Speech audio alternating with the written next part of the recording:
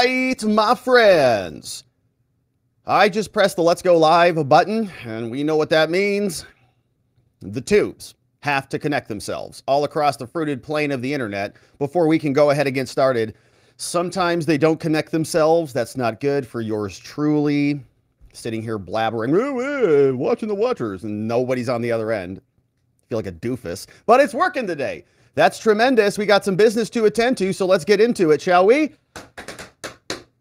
Hello, my friends, and welcome back to yet another episode of Watching the Watchers Live, the show that spotlights misconduct involving police, prosecutors, and politicians. My name is Robert Gouveia. I am a criminal defense attorney, and today we're talking about Judge Juan Merchan from New York. The criminal prosecution against Donald Trump is getting spicier and spicier by the day.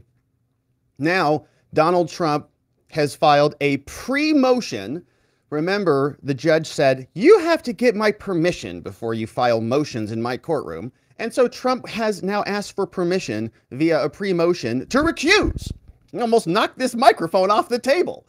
To recuse from this case because his daughter is a Democrat operative who's been raising, $100 million, give or take, for Democrats. And so this one is fresh out of the oven.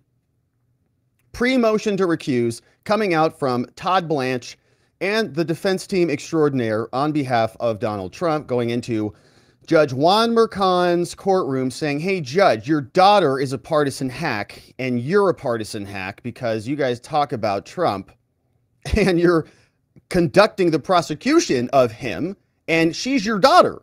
So there's a problem with that. And so we're going to get into the motion. And then, of course, we'll see what some reaction looks like from people like Elie, Honig, and the crew over at CNN, who are just, it's just like a joke. It's like, what kind of analysis is this? They just play patty cake with themselves, but we'll watch some of it so we can see what they're talking about. And then, of course, what we're seeing here is this new translation. We hear this all the time, protect democracy, protect democracy, protect democracy. What does that mean? It means that they can do whatever the hell they want. They can censor you. They can spend you to death. Well, we have to protect democracy, so money for Ukraine. Okay, I guess we have to save democracy.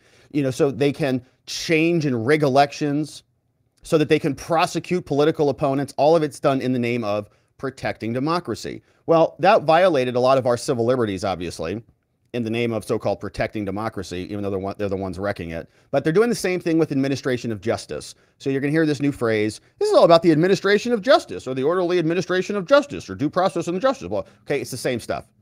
It's a different layer of the same methodology. Administration of justice, it's a threat to their exposure, to being exposed for their corruption. So we'll talk about that. Then we're going to dive in on a little bit further on this gag order, because the judge did ultimately expand it. Yesterday, we left off on the show talking about the pre-motion response from Trump, and Trump has submitted his full response, and then the judge just turned right around and said, you lose. So we're going to read through both things, Trump's opposition to the expanded gag order, and then the judge's actual new gag order, which is where he includes his own daughter, who's a partisan hack. So we'll see that. Now, Trump is pushing this thing, right? So you'll notice this. His pinned truth, as of whenever I took this screenshot, was a clip from Fox News. And people are saying, did he violate the gag order already? Right? This is what Drudge was saying, idiot. So he's over there and he's saying, with the gag order, did he violate it? Are we going to arrest him again? Remember? Andrew Weissman, we heard yesterday, was saying, this is a violation of his bond, and all this stuff. So they're freaked out about Trump now continuing to sort of talk about the daughter, because what he did is he just shared a video of Brian Kilmeade, who was talking about the daughter. Okay, so we're going to read the gag order. Is Trump allowed to share videos of other people talking about the daughter? I think maybe he can. We're going to read the order, and you'll be the judge of that. So we'll go through that and see what's inside. Trump reacted to the gag. We have the new gag, the old gag, lots of gagging going on. Seems like it might be a thing that Merchan is into. Who knows? Just gagging everybody in his life. We've got the opposition from Trump. We've got this great piece from Julie Kelly, who writes over at Julie_Kelly2, who has a piece on Schifty Adam Schiff. So we'll take a look at that, who clearly worked with the judge's daughter. We always like Julie Kelly's work. And a lot of people have been doing some great work on this. Laura Loomer's been doing some awesome work on Judge Juan Merchan's daughter. We talked about her stuff yesterday. or mentioned her yesterday. She's got a lot of stuff that we have not talked about that I'd encourage you to follow, but really good work. So we'll talk about this one today. And then we got George Conway, who sounds like a demented psychopath as he shows up on MSNBC calling Trump a psychopath. It's just perfect. And look at this. Okay, this is the Chiron. This is George Conway's official title when he shows up on MSNBC. Conservative lawyer, George. Right. That's what they put on MSNBC. We'll watch the clip. Give me a break. All right, so that's from George. We've also got this interesting clip that came out during the disbarment proceedings of Jeffrey Clark. This is Mark Wingate talking about the Fulton County votes. And this is an interesting clip. And I know other people have done some great work on this. This is a recent clip, but I think Molly Hemingway included this in her book. And there's been more exposure to this, but this was a recent clip that just came out. And it was from Jeffrey Clark's disbarment hearings. He has been disbarred, right? So that's another attack vector. De-license all your political opponent's allies. That's a pretty nice attack vector. Don't only attack your opponent, but go after anybody who supports your opponent, like, reinforcements. So get rid of them. So we're going to go through this because this is interesting. Mark Wingate was appointed to this board of registration and elections. And I dug up some documents on this, and we'll see when he was appointed and lay some foundation, because he was also sending emails back right in the thick of 2020, right after, you can see this one, November 29th, right after the election. And these emails from Richard Barron, who's the guy who was basically, the governing figure of the authority there in Fulton County, he's sending exchanges with this guy Wingate back in 2020 saying that the whole server is basically wiped out, right? So anyways, Wingate comes out, the Dominion servers that were there in Fulton County, saying this guy's flying out from California, we're going to get all this fixed immediately, blah, blah, blah. So we'll see what's going on there, and then we'll listen to this testimony. It's about 15 minutes, give or take, and it's quite good. I'll see if I can keep my mouth shut through it, but it is Jeffrey Clark Jeffrey Clark was disbarred. This was occurring during his disbarment proceedings. And so they brought this fella in, Wingate, and Wingate is basically supporting the investigation. He's saying, look, there were serious problems here, okay? That's why Jeffrey Clark and Trump and Giuliani and Powell and Ellis and all these people were investigating it, because there were problems by their own admissions. So we'll get into all that and see what's inside. The whole election, of course, was just totally not what they said it was. So we've got 3 good segments today, my friends. It's a beautiful Tuesday. I hope you're having a great start to your week. We are grateful to have you here and with us. This morning, we had a very nice members-only stream. We were talking about how Hunter looks a little bit more cracked out these days, how Joe doesn't know that he declared Trans Day of Visibility. We talked about gardening today, actually. That's, very exciting. I'm pretty excited about that. So, growing your own food, food at home, essentially. That was a fun conversation. And we poked around, we saw what Trump was up to, and it's a great way to start our days, our mornings, and to get our heads on right is to connect with each other at the start of the day, watchingthewatchers.locals.com. We do streams in the morning for our members, YouTube members, get that as well. And we also have Saturday streams. So come and join us and stay connected. They say loneliness and disconnection is literally killing you. So come join us. It's not even expensive. Come check it out. Watchingthewatchers.locals.com. Links are in the description below. Also, all PDFs, newsletter, calendar of upcoming cases. We call it our watch list. The Watcher watch list is over there. The calendar. RobertGouveia.com is where you can find it. Also have our merch store. You can access the mind maps that we go through there. Tons of bells and whistles over there. And so go check it out, RobertGouveia.com. And of course, WatcherLodge.com, which is where we got some cool stuff cooking, which I should have ready to share tomorrow. So we got all that in the descriptions below, link down below, and thank you for supporting us any way that you can. All right. Now, without any further ado, let's get into it, because we've got a bad judge that has to go. Donald Trump files the pre-motion to recuse Judge Juan Merchan from the case in the Alvin Bragg prosecution taking place in New York. Trial right around the corner, April 15th. We are ready to go to cover that. But the question is the trial going to go? We know that there are a lot of questions about the judge's daughter, Lauren, and the fact that she has worked for numerous Democrats, like Kamala Harris, who happens to be the opponent of Donald Trump. Oops. So that means that we have questions about the judge's bias and whether he can be impartial throughout this entire trial. And of course, we've already seen the judge, and in our opinion, come to the conclusion that he wants Trump convicted immediately, which is why he's making the rulings that he is, that are all seemingly adverse to Trump. But the question now is about recusal and whether he's going to stay on the case. So we're going to take a look at what Trump is asking for. Remember, this judge has already now gagged Trump twice and told him, you can't talk about my daughter, even though, she may have raised $93 million for people like Adam Schiff and others. But it is something that is totally outside of this case and not even relevant to the administration of justice in my courtroom. It's beside the point, never mind the fact that it is someone working against Trump, who happens to be his daughter, okay, and who's also talked to her, and Daddy has talked to daughter about this, where they talk about Trump's tweets, as we talked about in a prior show about the podcasts. So this is the pre-motion to recuse. Okay, Trump has had enough, all right? Trial is right around the corner. Trump said, enough of this, judge. We've had it. April 1st, this one goes in to the Honorable Juan Merchan, judge, Supreme Court. Trump's defense, this is a very short filing, signed by Todd Blanche, Susan Nicholas, Blanche Law, says, all right, dear Judge Juan, says, Your Honor, we respectfully submit this pre-motion letter because the judge said you have to get permission slips before you file motions in my courtroom. Lawyers, before you say anything, gotta get permission from me. I'm saying, what? That's weird, because we're actual lawyers, we just file motions. But he doesn't want the motions to hit the docket and all of the dishonesty that is being alleged by the defense to be splayed across the internet for all of the public to see. So here they now get into this. The defense from Trump says, Your Honor, all right, we respectfully submit this pre-motion letter seeking leave to file a motion for recusal. So we would like your permission to file an actual motion pursuant to judiciary laws based on changed circumstances and on newly discovered evidence.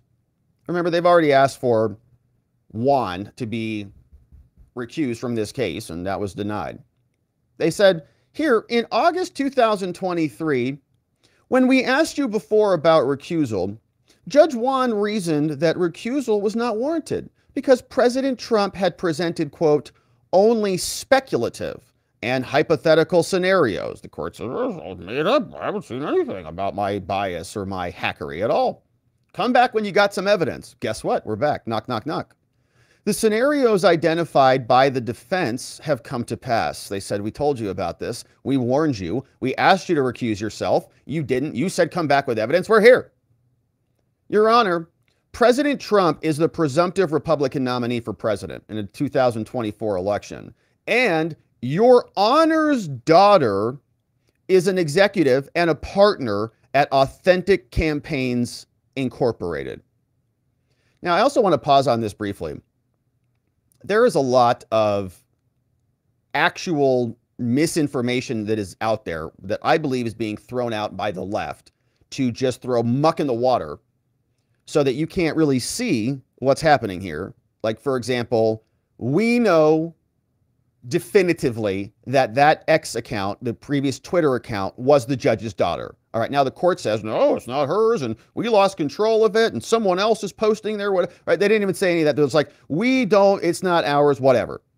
All right, we know that it is the judge's daughter. At least I conclusively believe that based on the evidence that I've seen from Laura Loomer's account. And go take a look at it. You can see the picture of the judge's daughter standing up, giving a speech at a tech conference where the sign behind her says Lauren Merchan and then puts the X account link there, right? Hey, follow me here. So it's her, right? But the court comes out and they kind of didn't, maybe it was hers at some point, but now it's not hers and we don't really know whose it is now. And so it's all, so then the news takes that and it's all fake. It's all fake. It's all, no. Okay. So there's a lot of misinformation, whatever you want to call it. And I think it's intentionally trying to defend this judge and his hack daughter. Now, this is being submitted not in an article, all right? This is being submitted by two lawyers who are licensed and are officers of the court, right? So this is not like a blog post somewhere. They're saying, look, this is our research. This is what we found. And what's so insane about this is going to the judge. It's going back to the judge himself, Judge Mercan, saying, Your Honor, your daughter works at Authentic Campaign. So he's like, yeah, that's true. I get their Christmas cards. Bah. Here's to another year of success, grifting off the government and recontributing that to Democrats, whatever. So as recently as February and March 2024, that is last month by just a few days, Authentic Campaigns, where your daughter is an executive, Authentic has used social media to market its connections to President Biden and to VP Harris while deriding President Trump. Judge's daughter, executive at a company that's slamming Trump. Fun. Now, Authentic and your Honor's daughter, called Lauren, are making money by supporting the creation and the dissemination of campaign advocacy for President Trump's opponents and his political rivals and the Democrat Party. Now, it can no longer be ignored, says Trump's defense, that Authentic's, your daughter's, commercial interests are benefited by developments in this case that harm President Trump's penal interests and divert his efforts from running his leading campaign from the presidency by requiring him to prepare and to sit for trial during the general election. So VP Kamala and Schifty Adam Schiff and others are pushing, right, theoretically, pushing money to Authentic. Authentic is making a ton of money. The daughter's being benefited. And the judge is working in the court of law in the same interest as the daughter and has an actual, both have a benefit from Trump being undermined. And there will be people that say, Rob, it's a daughter, okay? It's very disconnected. And you say, well, what kind of father are you, huh? If you wouldn't do something to benefit your daughter, like you're not going to run an errand for a friend if it's going to help your daughter out in the long run or whatever it is, like you don't do things to support your daughter. Do you do things against your daughter's interest? Huh. I don't even have a daughter, but I'm pretty sure I wouldn't do that.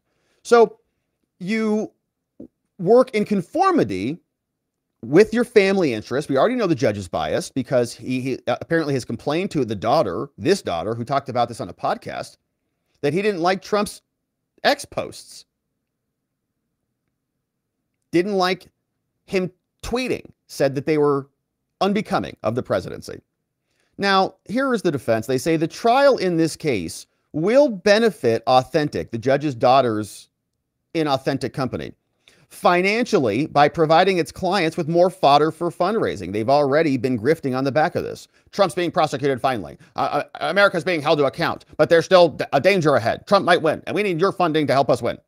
Authentic will make more money by assisting with those communications. And your Honor's daughter, Lauren, will continue to earn money from these developments by virtue of her senior role at the Authentic company.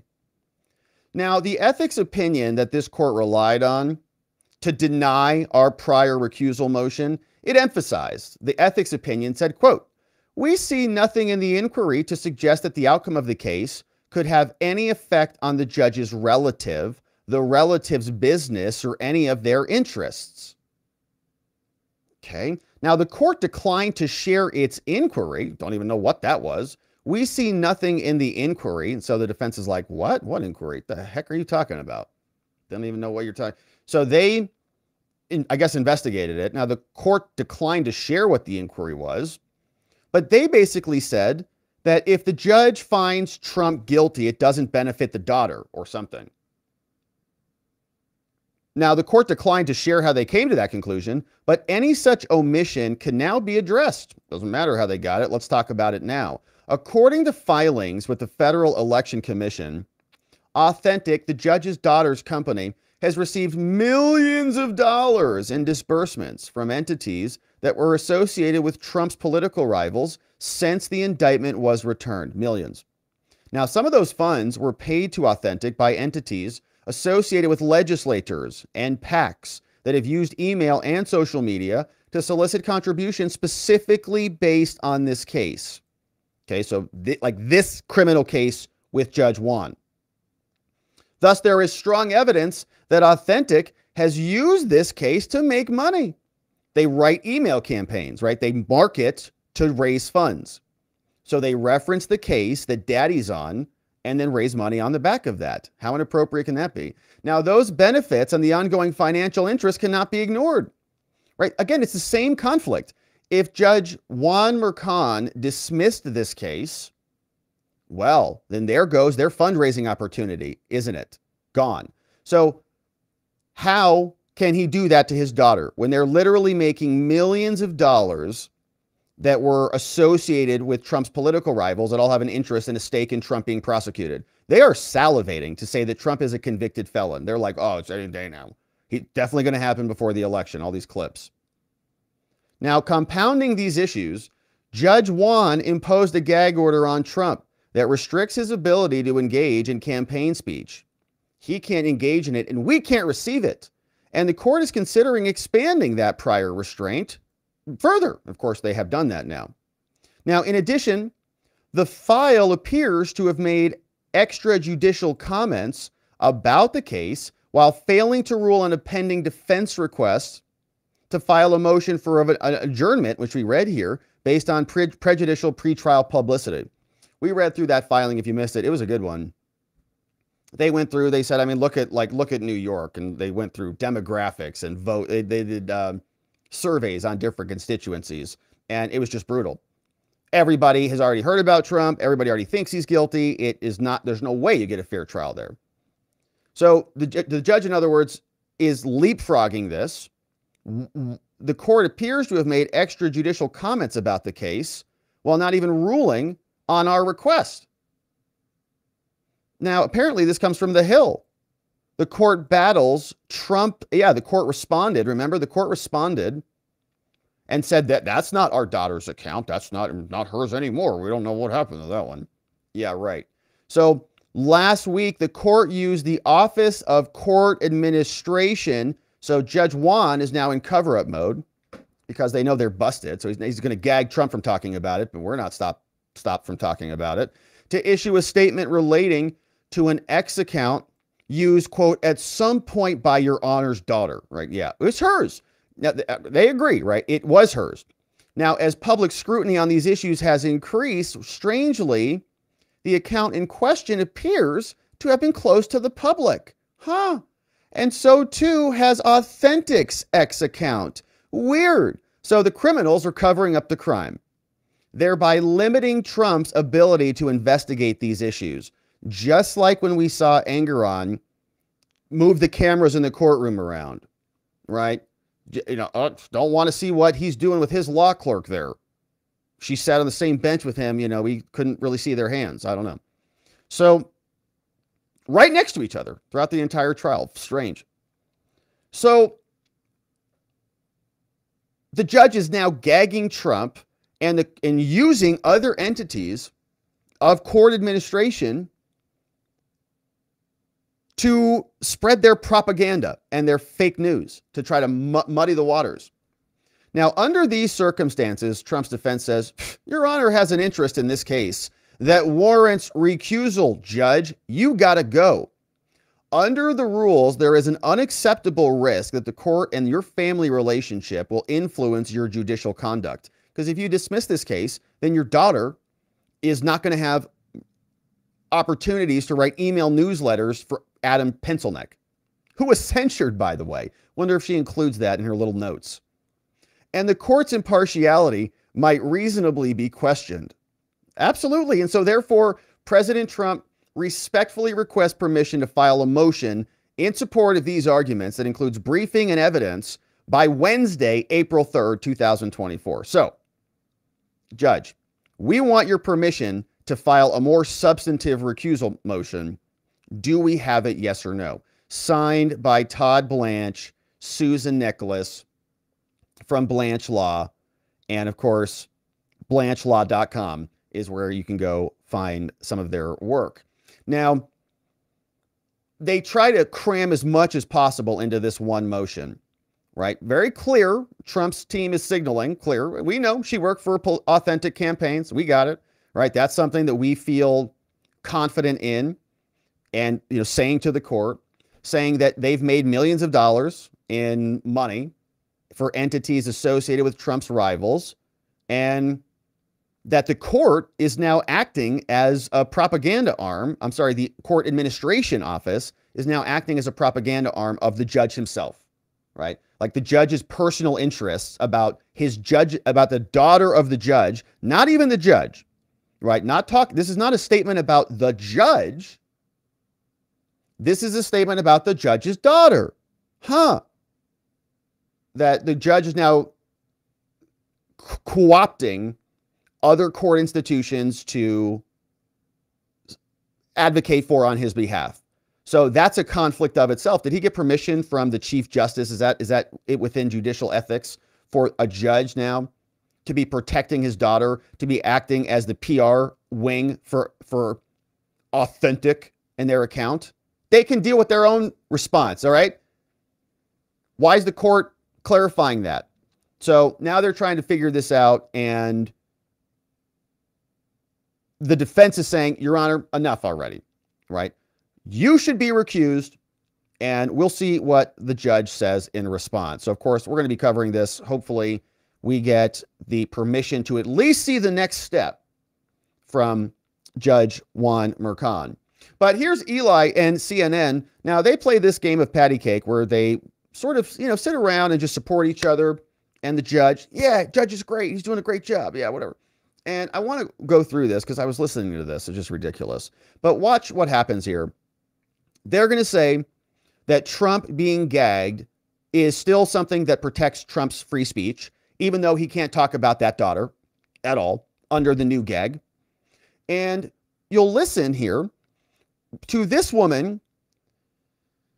She'll say that Trump made a Truth Social post, and then Elie is going to come out and say, see, he still has free speech.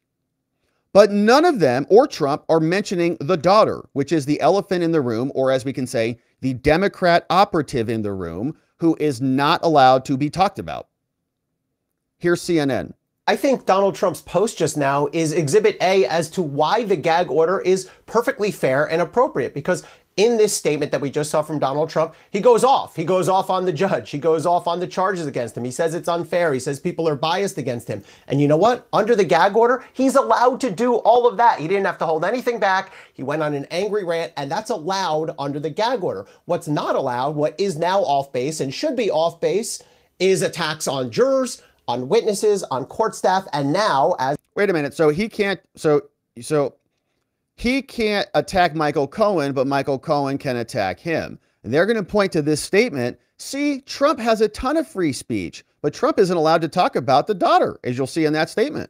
Of the expanded order on family members. So there are boundaries here. Donald Trump can say quite a bit, as he just has done, but he can't step over those lines. And I think it's a perfect example of why this gag order is both necessary, but also fair and respectful enough of Donald Trump's First Amendment rights. And just fact check this part for it. I cannot talk about the corruption and conflict taking place in this courtroom with respect to to a case that everyone, and then he goes on. Yeah, incorrect, because he just did it and he's allowed to do that. I mean, what Donald Trump... So they're saying, see, that's enough. You can just say it's corrupt. Just say it's corrupt. That's enough. So your statement that there's corruption going on, perfectly. See how much free speech you have? So generous of Judge Juan Merchan to give you that. And they say, no, my friends.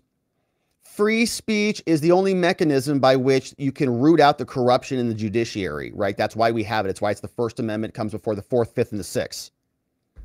Because when the state is corrupt, you have to expose it to have a correction in the system, or you've got to rally people to your plight, to your cause, so that you can change the system. Either there's a correction in the court, or you rally Congress people, right? You rally your citizens to protest this case and act accordingly, right? Vote to change the system, change the laws. So everything, they can talk about everything except the only thing that matters, which is the judge's personal bias with his daughter. is allowed to do under the gag order is to say essentially what he just said. He is perfectly within his rights to say, this judge is biased against me. He's perfectly within his rights under the gag order to say, this case is unfair. He can say the DA has bad motives. What he cannot do is say things that endanger the process beyond that. He cannot attack jurors, can't attack witnesses, can't attack the daughter's judge. So again, I think it's a nice example. The trick before the judge in any gag order is balancing the defendant's First Amendment rights. You do have broad First Amendment rights with the need to run an orderly trial and protect the process. And again, I think this posting, as aggressive as it is, I think is a very good example of why the gag order strikes the right balance. Yeah, it's ridiculous. It strikes a balance that serves the government, serves the judge, because Trump is not allowed to talk about and expose the corruption of his daughter. But you heard there at the end when he's saying, you know, we're striking this balance between the administration of justice, the order of the courtroom, and so on. And this is the exact same thing. It's just a different application layer. So they come up with these institutional phrases, you know, protect democracy. And then that is their excuse to rig elections, to, you know, lock you down, whatever, to spend money that we don't have, to, you know, the list goes on and on. We got a whole list of things. To censor you is the big one. To shut you up to protect democracy. This is dangerous to democracy. And so the government is now enabled to protect democracy. What does that mean? Whatever they want. Same thing with administration of justice. Okay, the same thing is happening with Trump. They are censoring him. Administration of justice is the new protect democracy for our terms here. They are allowed to censor. They're allowed to prosecute. They're allowed to get unlimited funding. They're allowed to orchestrate political attacks, all in the name of the administration of justice. Trump gets gagged. Trump gets censored. Meanwhile, Michael Cohen can go run his mouth all day long.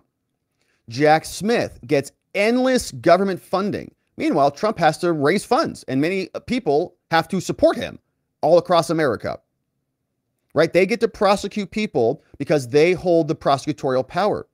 And it's all done in the name of orderly administration of justice. It's the same thing. It's the same scam. So we're going to see here what happens with this. The judge, of course, is not going to recuse himself. That is not going to happen. Now, the next question, we'll see whether or not the judge grants more briefing on this or just declines that. I think he'll probably just decline that and say, this has already been ruled on. Already heard this before. There is not a change in circumstances, and so don't need to hear about it again. Thanks. Case is closed. We'll see you back here on April 15th for trial. Now, Trump is going to start appealing different things, and we're going to see if he can get a stay in place before the trial starts. But if this judge has anything to do with it, he is not going to move this trial date, right? The Court of Appeals, just like they did with Judge Chutkan, is literally going to have to come and take it away from them and say, you are done now. It's ours. So we'll see if that happens.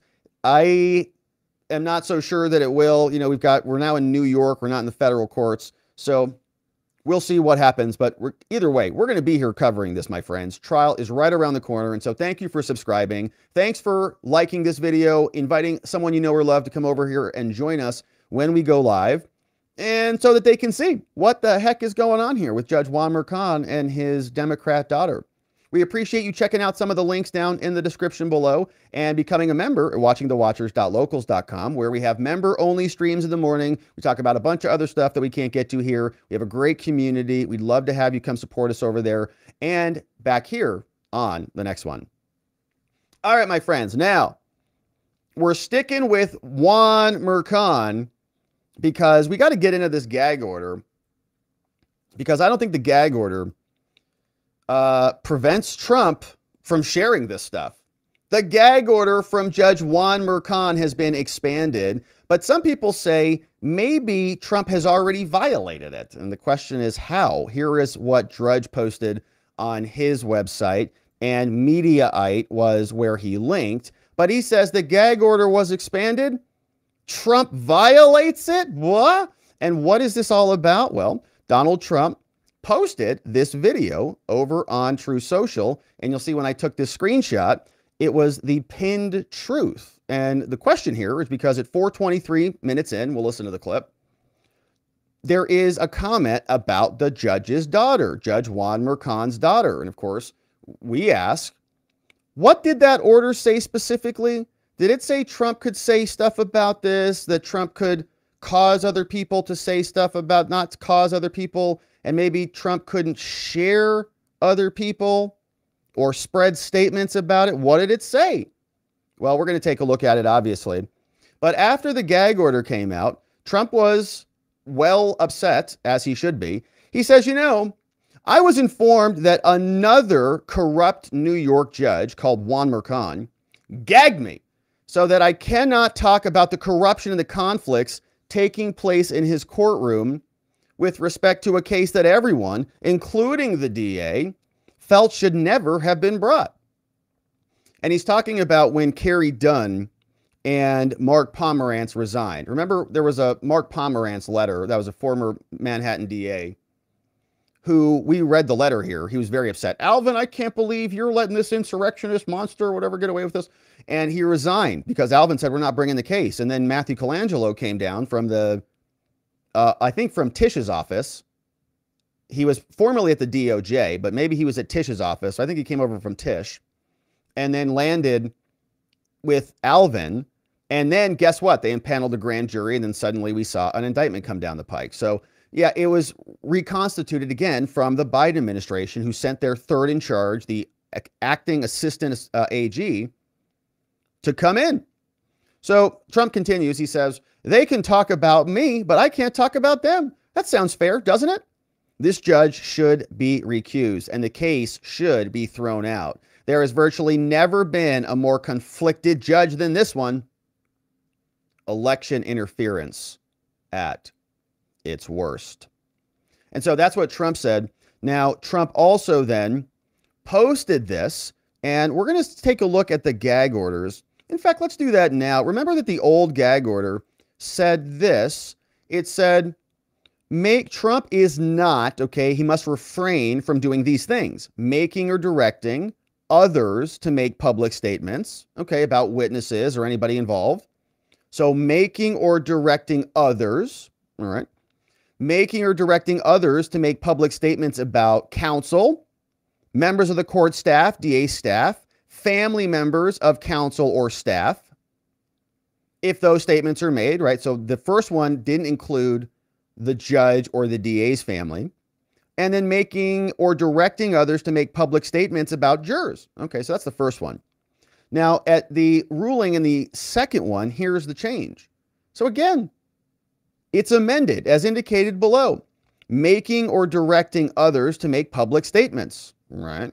That's the same. Now, making or directing others to make public statements about counsel, members of the court staff or the DA staff, and here's the change: the members of any counsel, staff member, family members of any counsel, staff member, the court, or the DA, if those statements are made to interfere, or other comments about the jurors. But you'll notice, something's missing.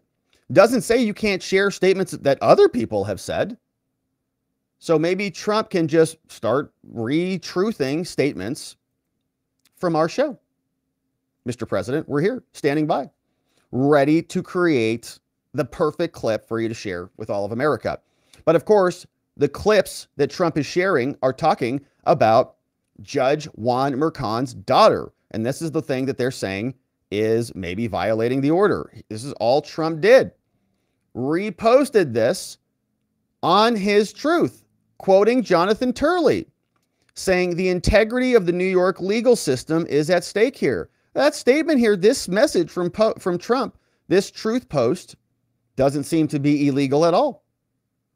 He's allowed to talk about the system. He's not talking about the daughter or anybody here. But when you play, let's bring in Fox News contributor. When you play this clip that has very high volume, we are going to fast forward to about 4:30, because this is where the clip comes in from Mr. Brian Kilmeade, who asks about Gag order put on the former president of the United States in the Alvin Bragg case because they don't want him talking about prosecutor Matthew Colangelo, and they don't want him talking about the judge's daughter. But Matthew Colangelo was in the Justice Department with Joe Biden. That is outrageous to President Trump. Also, the fact is, The judge's daughter is a activist who works for Kamala Harris, and there was some dispute on whether she did have a picture up on a website with Donald Trump behind bars. That, to me, is something that if I'm Donald Trump, I'm a little concerned about, that the judge has a daughter who feels this way. Yeah, I've actually been opposed to gag orders for years, particularly efforts to gag you, Brian. But that's been widespread and well known. That's just coming from your, it's coming from your colleagues, which is really nice. Well done. But no, but you're absolutely right. This is a really controversial order, and I think it's wrong. You know, you've got Michael Cohen, who is going on the air every night attacking Trump, or basically campaigning against him. He's not allowed to respond. Now, I would prefer that Trump leave these attacks or issues raised with the judge's family to his counsel. I think that's always the better approach. But better approach when you're not a presidential candidate, maybe, when you are not having to communicate with, you know, half the country, theoretically the entire country and the world. You want to expose all of this. The attorneys are great, but the attorneys are not Donald Trump. In, you know, many cases, if you're a defendant, the attorney has more, you know, exposure and credibility than the defendant does. The attorney can say, I'm going to call the news media and say, hey, look what they're doing to my client, whatever. The client's just like, yo, I'm a client. I need some help. So this is, you know, this is not the usual case. And obviously, Jonathan Turley is exactly right about this, that Michael Cohen, and we played clips of him, is over on MSNBC all the time ranting and raving about Donald Trump and how he's going to get blown out in court. Like, they're talking about the case. There's evidence, you know, Cohen says stuff, I don't want to get into it, but I know there's a lot of evidence and Trump's going down, whatever, you know, stupid shtick. So that apparently is what Trump is allowed to do, right? So he can just share videos that talk about the corrupt judge and the daughter who is working for the Democrats, who post video of Trump in jail and all sorts of things. And I guess that's going to be the new strategy. Maybe Judge Juan Merchan will gag Trump a third time. Maybe he'll modify it again to say, hey, now you can't share anything either. We'll see if that happens or not. But let's take a look at some of the filings that led to this gag order. This is the response from Trump, right? So Trump submitted this immediately. It's like the judge didn't even read it.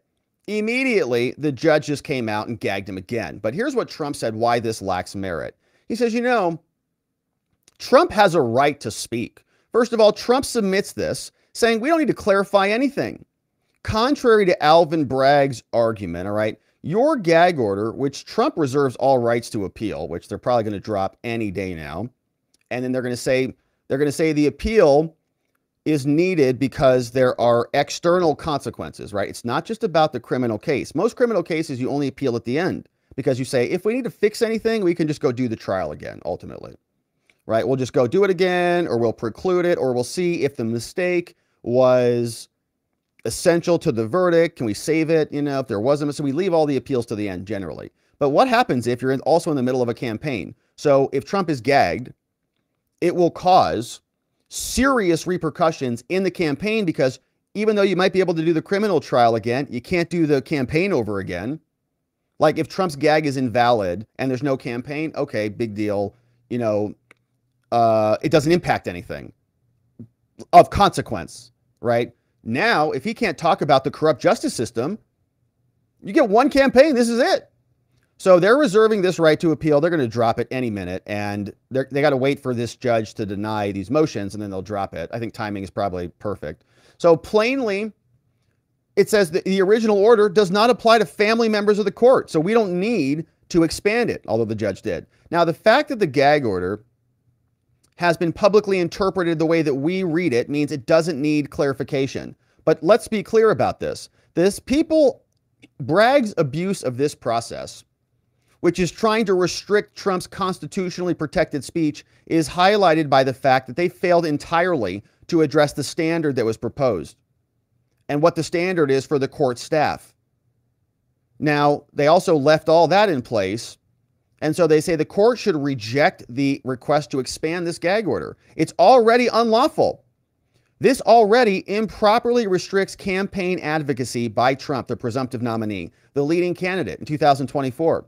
Now, in support of this motion, Bragg and the Colangelo lawyers They cite 2 social media posts. That's not enough for them to meet their burden. These 2 posts alone are not the solidity of evidence that's necessary. And they say Trump's campaign advocacy on issues that bear on his candidacy, as well as the appearance of impropriety associated with these proceedings that warrants recusal, which we got in the other motion, is not a basis for violating the First and the Sixth Amendments yet again by expanding the gag order. If you expand this gag order, Judge Juan, it's going to be particularly inappropriate in light of the fact that the court appears to have recently violated a canon of judicial propriety. Judge already violated the rules by making public statements about this case. You used the Office of Court Administration to play PR for your daughter, Judge, which is going to require your recusal. Now, under these circumstances, Trump must be permitted to speak on these issues. It's critical. He's a leading presidential candidate, and we cannot materially interfere. And none of these statements are intended to materially interfere with these proceedings or cause harm to anyone. And so we should be allowed to talk about it. Now, here's the background on this. Again, this is from Trump's team. These are lawyers writing. This is them acting as officers of the court, saying we can, this is what we believe happened, and we have good faith basis to believe it. They say in March 2022, more than 1 year before the indictment and before locking her X account, Bragg's wife reposted on social media. Alvin, now we're switching gears to Bragg's wife. Bragg's wife, Mrs. Bragg, she's out. She posted, finally, a bit of good news in the Manhattan DA criminal case against Trump. March 22, Alvin got elected before that. So she's talking about her husband, right? Finally, a bit of good news in the Manhattan DA criminal case. It's like, it's your husband, okay? Just say my husband. Because the people have Trump nailed on felonies, right? Braggs, who is supposed to be a prosecutor who's not a political hack, who's not a partisan prosecutor. Like, I know that's the norm now because we got Tish James, we got Big Fannie Willis, we got Jack Smith, we got Alvin Bragg, right? I know it's all like, we got partisan prosecutors everywhere we look, and all the J6 prosecutors, by the way. The whole DOJ, FBI, I get it. But it's not that's not how it's supposed to be. So the prosecutor's wife is thrilled to get Trump on felonies. Does she know the inside of the case? Did they invite her to the grand jury proceedings? So before, during, or after that post, Your Honor's daughter and her company, Authentic Campaigns, Lauren's company, profited from offering strategic advice, profiting from preparing text emails and social media posts and other consulting services about campaign advocacy, and they generated funds for Trump's political rivals, including advertisements that specifically referenced and solicited funds based on this case. Daughter got rich. And similarly, before, during, and after the indictment was unsealed from Bragg's office, Bragg watched silently as their star witness, Michael Cohen, assailed Trump, including through political advocacy supportive of Trump's political rivals. Now, at Trump's arraignment on April 4th, the court recognized that prior restraints are extremely problematic. So they're telling Judge Juan, saying, hey, Judge, you said this before, just reminding you. Certainly the court would not impose a gag order at this time, even if it were requested. Such restraints are the most serious and the least intolerable on the First Amendment rights. And that does apply doubly to Mr. Trump because he's a candidate for presidency of the United States. So those First Amendment rights are critically important, obviously. Oh, but the judge didn't know that his daughter was busted at that time. For almost a year, until February 22nd, neither the court nor the people raised any concerns about the public statements by Trump as he successfully campaigned for presidency. They were pretty silent, huh? But on February 22nd, without any explanation regarding the timing of the motion, the people, Alvin Bragg, and maybe his wife too, I don't know if she's involved now, to the court to impose a gag order. They asked, can you please gag Trump? And they said, it's because trial's right around the corner. We read that filing. Now, the gag order motion claimed to seek relief that was identical to what Chutkan has granted. But insofar as Bragg submitted evidence specific to this case, they relied on an affidavit from this guy, Nicholas Pistilli, who focused on events from nearly a year ago in March and April of 2023. Now, this was 3 weeks following March 18, 23. Now, this apparently in this affidavit, it was describing threats by third parties, so-called terroristic threats by third parties a year ago. He said that there was a volume of unspecified threats that had no connection to this case. So neither Bragg nor the court ever addressed these evidentiary deficiencies. They just imposed the gag, right? Like, okay, why do we need a gag based on this evidence? Okay, what is the evidence? Well, it's this guy who's not talking about anything related to this case at all, and it's from a year ago. And the judge is like, oh, perfect, exactly what we need. Thanks, you're gagged. On March 17th, the AP published an article disclosing that Juan Mercan had participated in an interview with last week, with the media last week. On March 17th, that's not long ago, this year, Your Honor, Judge Juan did an interview. Now, the court appears to have taken this step while Trump's pre-motion letter seeking leave to file for a motion of adjournment, based on pretrial publicity was pending, and the court did not address that request. Whoa! Did not even permit the defense to file the motion until the March 25th hearing. This is wild. Okay. So we'll follow a timeline here. Okay, so this is the timeline. Trump files the motion saying, Your Honor, we have pre-trial publicity problems right here. Okay, that was on March 10th. Okay, March 10th, pre-trial publicity. They're saying, Your Honor, we cannot have a fair trial on March 10th. We need to have a hearing on this, Judge. Can we please file a motion? The judge then gets this motion. It's one page, right? It's the permission slip. The judge then on March 17th, he shows up here for an interview. Judge shows up afterwards, goes and does an interview on the 17th. He's like, pre-trial publicity? I got an interview scheduled on Wednesday with the AP. So Trump says there's a lot of publicity. The judge goes and increases the publicity. And then on March 25th, the judge says, okay, go ahead now and actually file your substantive pre-trial publicity motion. Isn't that nice? So the judge is going to go be the star of the show first until he actually permits them to file. Isn't that nice? So according to reports of the interview, Your Honor indicated that the court wouldn't talk about the case, but then you did so anyways. The rules say, quote, a judge shall not make any public comment about a pending or impending proceeding in any court within the United States or its territories, and the judge shall require similar abstention on the part of court personnel subject to the judge's discretion and control. Now, Your Honor repeatedly stated in this interview that one, quote, getting ready for the historic trial is intense.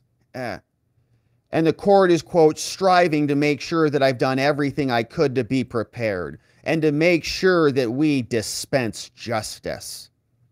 The judge said, there's no agenda here. We want to follow the law. We want justice to be done. That's all we want.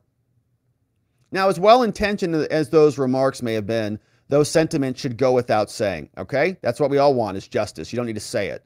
The comments appear to be inconsistent with the law, which includes a mandate that was even more important in the context of Trump's then pending and unaddressed request to file for permission to submit our motion. You should not have done and given that interview when we said we have a problem with all of the publicity. On March 26, Juan then adopted the people's proposed gag order in a ruling that made specific reference to Trump's comments about Bragg. The gag order states the following that we've read. Now, 2 days later then, The people submitted this motion in the form of a one-page pre-motion letter. And so then we had to file opposition by 2 p.m. on April 1st. Now, the court should deny the motion, okay? Trump has not violated the gag order. Expanding the gag order would be unconstitutional. It's already unconstitutional. It would be more unconstitutional if you do it. Now, the gag order does not prohibit the public statements that are the basis for the motion. The pertinent provision of the gag order is what we've read. It's unambiguous. It doesn't cover the daughter. Now, consistent with that reality, the people cite some other case. And the opinion notes that your daughter, the opinion indicates the court was aware of prior public statements about your Honor's daughter as relevant to the recusal issue. Okay, we've already brought this up, so you know we know about it. And you did not extend the gag order originally, it's a great point, to cover the daughter. So why now? It's because the public's really talking about it, isn't it? It's because Trump's talking about it, isn't it? So if the lawyers talk about the daughter in their recusal motion, not that big of a deal, judge says, well, forget about it, that was a year ago.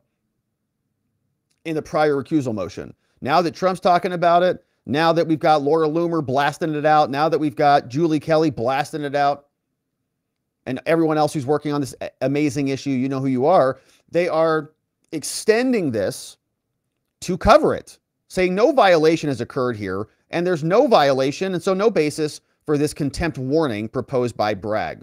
Now, the motion also overlooks a key feature of the gag, which says it has to be intended to interfere. And Trump's social media posts are not doing that, okay? Trump's posts amplified defense arguments about the need for recusal that have already been and will continue to be the subject of our motions, showing the bias and supporting what the defense is already saying.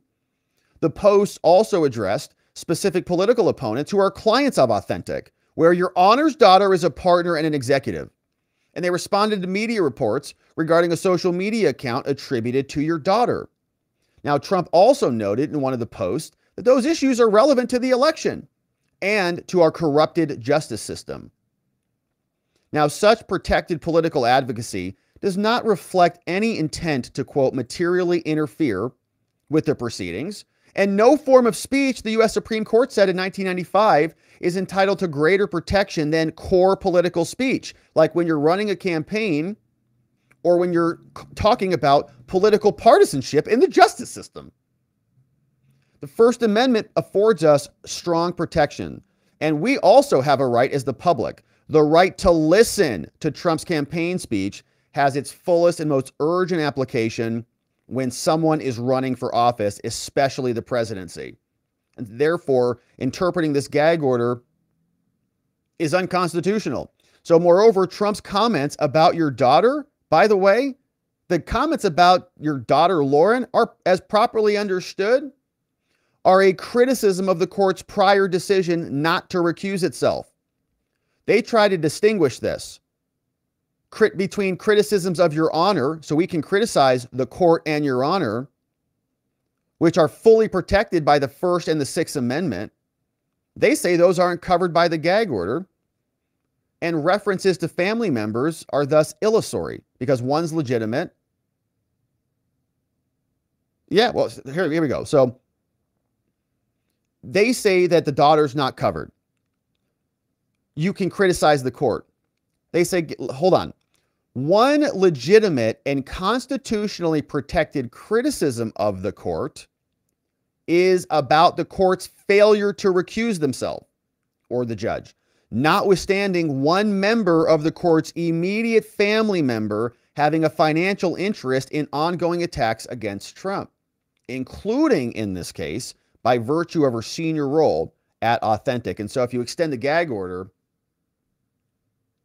would cover the court itself. See how they're doing that? The judge did this, which is why it's such a cowardly thing to do, because it's exactly right. The court is covering itself. You can't talk about my daughter because that impugns my legitimacy. It impugns my integrity. We say, yeah, that's true. That's the whole point, which is why you should have recused. So it is about the administration of justice, right? It's not, people come, it's not fair to attack her daughter. And you had Caitlin Collins on CNN crying about this for like a whole segment with multiple people. I'm a judge and my daughter was was threatened and all this crap too. Okay. Was your daughter also a political operative who was running against or raising millions of dollars in a trial that you were handling against a political opponent, judge? Is it the same thing? So spare me your whining, okay? It's not the same thing. This is a political operative. She's like 30-something years old who is making a lot of money as an operative. So she is absolutely fair game. The judge should have recused himself from this case. He didn't. And so now that is what is being brought to light. But because it's so damaging to their case, now the court is protecting itself, which is pathetic. It's like the judge saying, you can't also criticize me, which would be pathetic, which is basically what he's doing. It's like you should be, as the judge in the court, the one who's willing to take slings and arrows. I'm a judge. I can take any insults, right? Criticize me any which way. But he's now saying you can't because his daughter is a partisan operative. Now, the challenge social media posts from Bragg also go at Trump's core First and Sixth Amendment rights. The advocacy was necessary. What Trump said was necessary and appropriate in the current environment. The court has given a public interview, judge did, that included comments about the case during a period where the court failed to address Trump's request for pretrial publicity. Trump says, can we have less publicity, please? The judge says, I'll think about it as soon as I'm done with my interviews.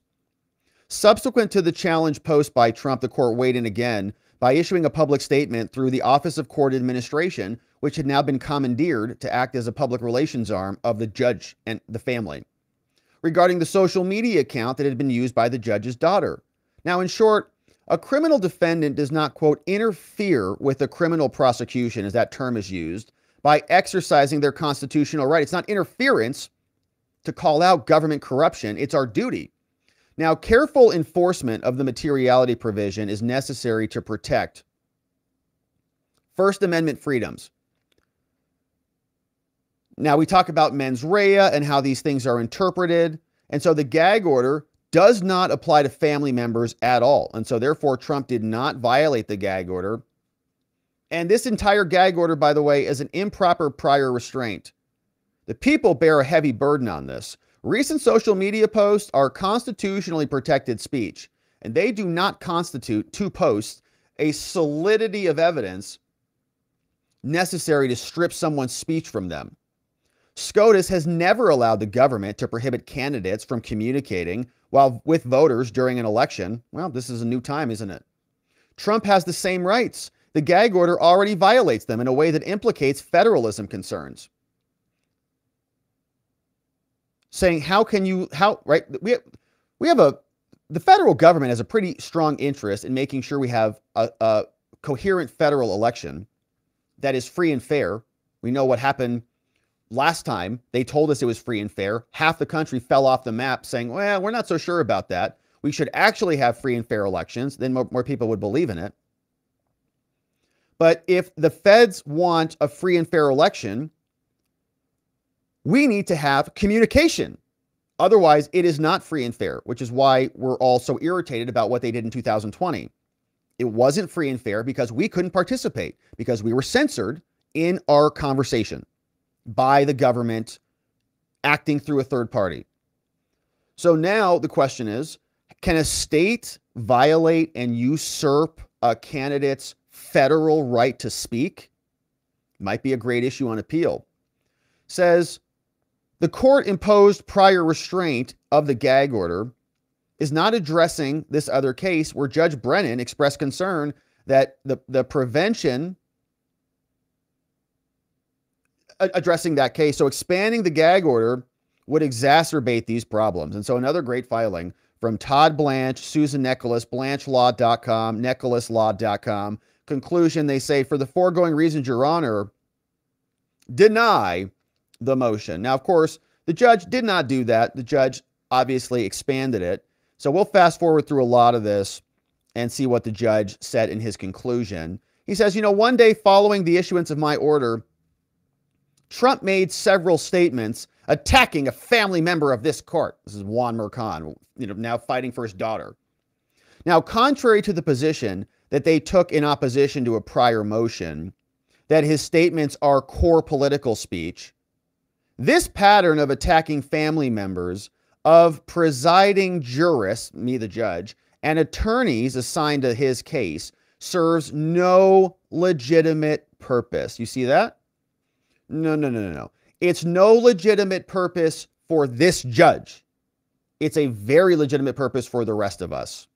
It's clearly legitimate because it implicates the judge. We have questions about his rulings now, about the legitimacy, the appearance of impropriety, if not the actual conflict that exists here. The judge has commandeered using court institutions to now act as PR entities.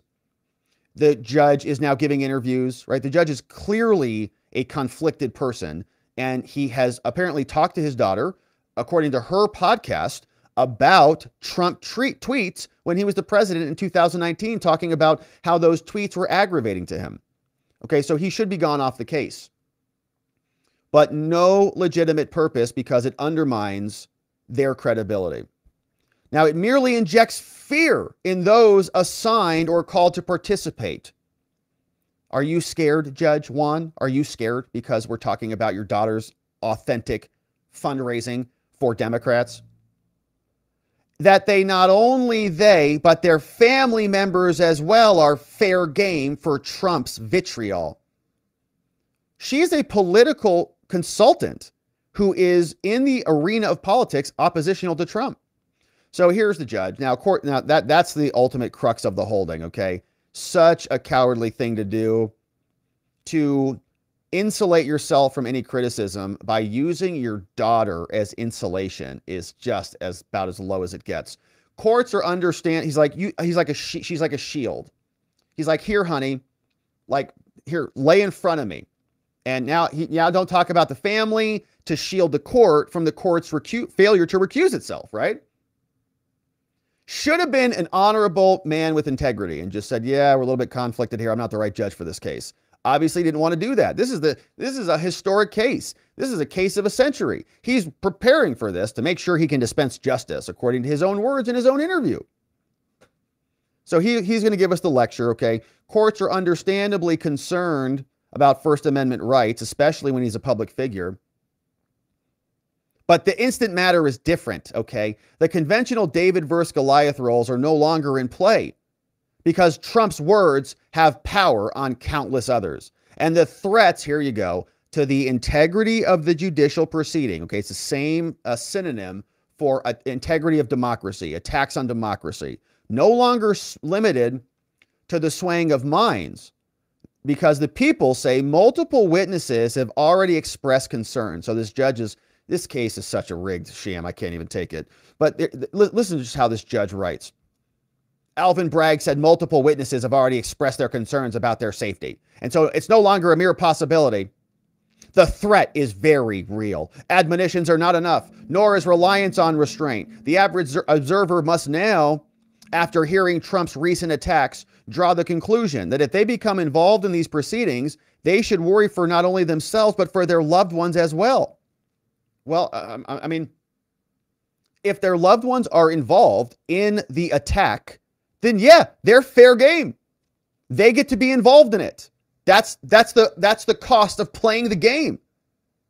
Trump is not attacking some 8-year-old girl who's reading romance novels somewhere, okay? This woman is a major player raising $100 million for the Democrats.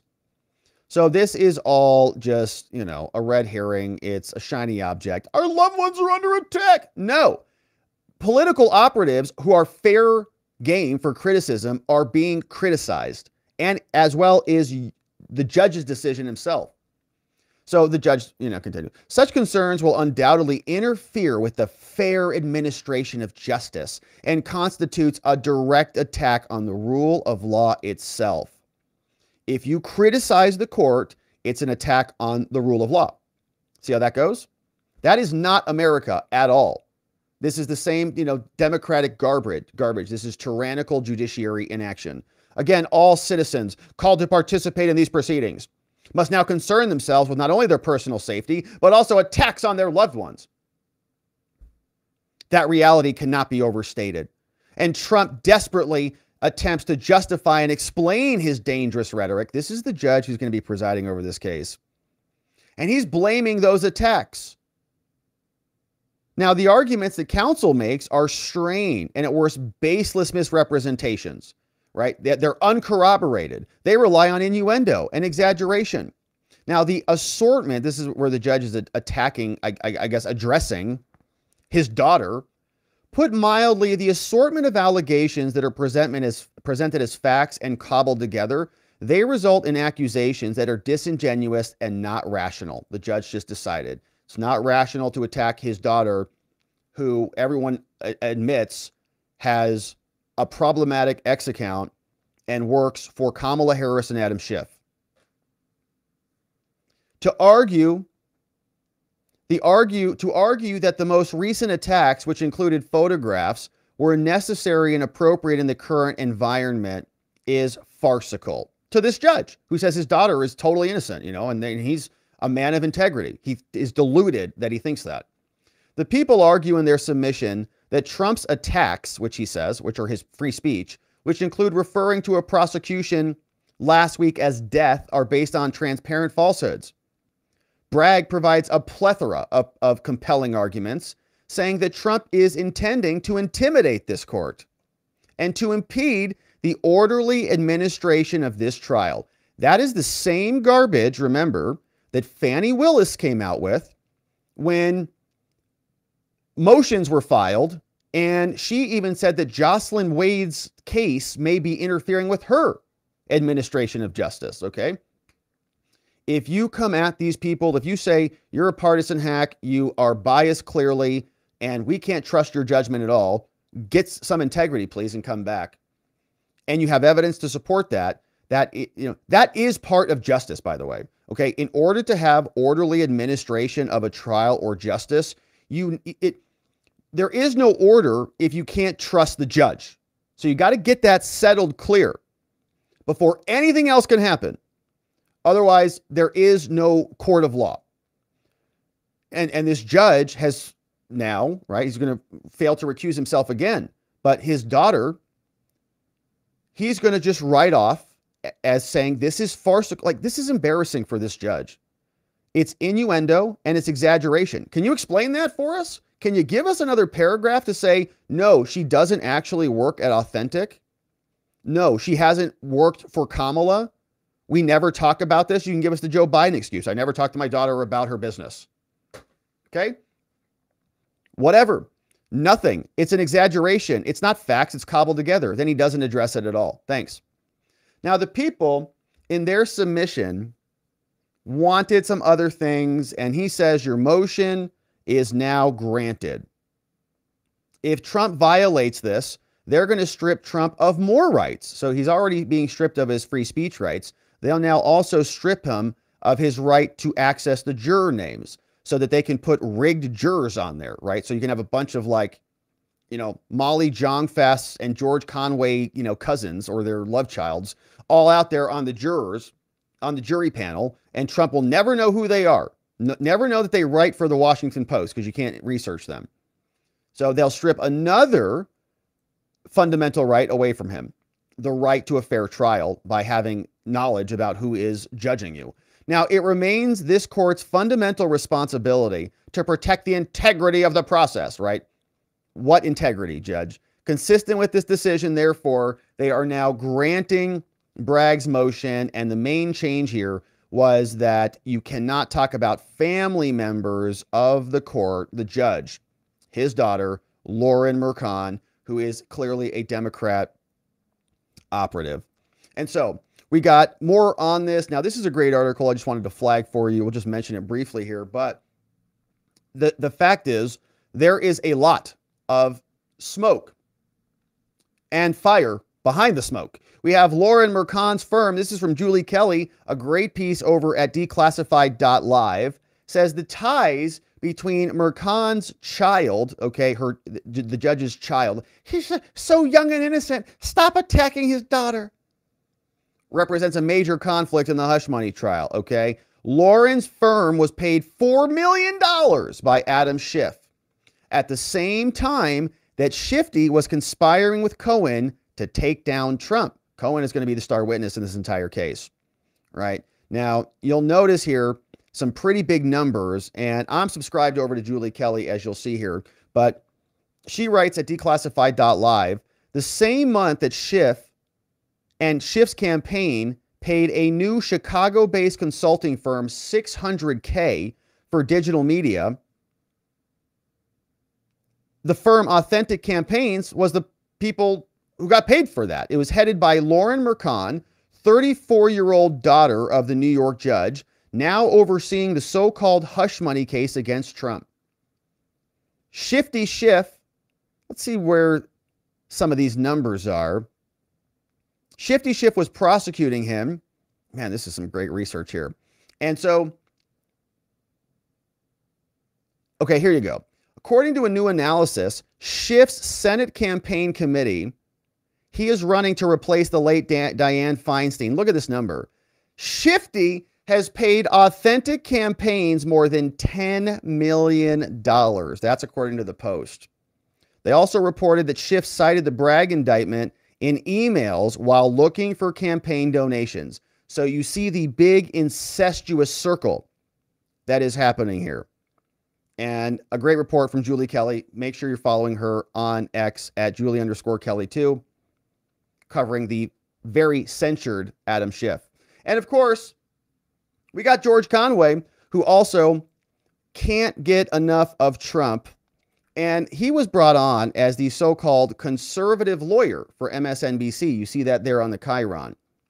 And this is where he's talking about Trump being a psychopath. And I just want to play this so you can see kind of what a psychopath looks like when they're ranting about other people, because that's what George Conway sounds like here. It's just a bunch of name calling and then referencing the partisan prosecutions against his political opponent. He doesn't even sound very well here. What is your take? Is this expanded order even enough to deal with that threat? It may not be, because Donald Trump is a sociopath. He's a psychopath. Nothing will stop him from trying to do what he wants to do, which is to intimidate and roll over and attack anybody he feels is a threat to him. And he is feeling that threat more than ever from all different fronts. And it's quite possible this may not be enough. I mean, he is a very, very destructive individual. He is mentally ill.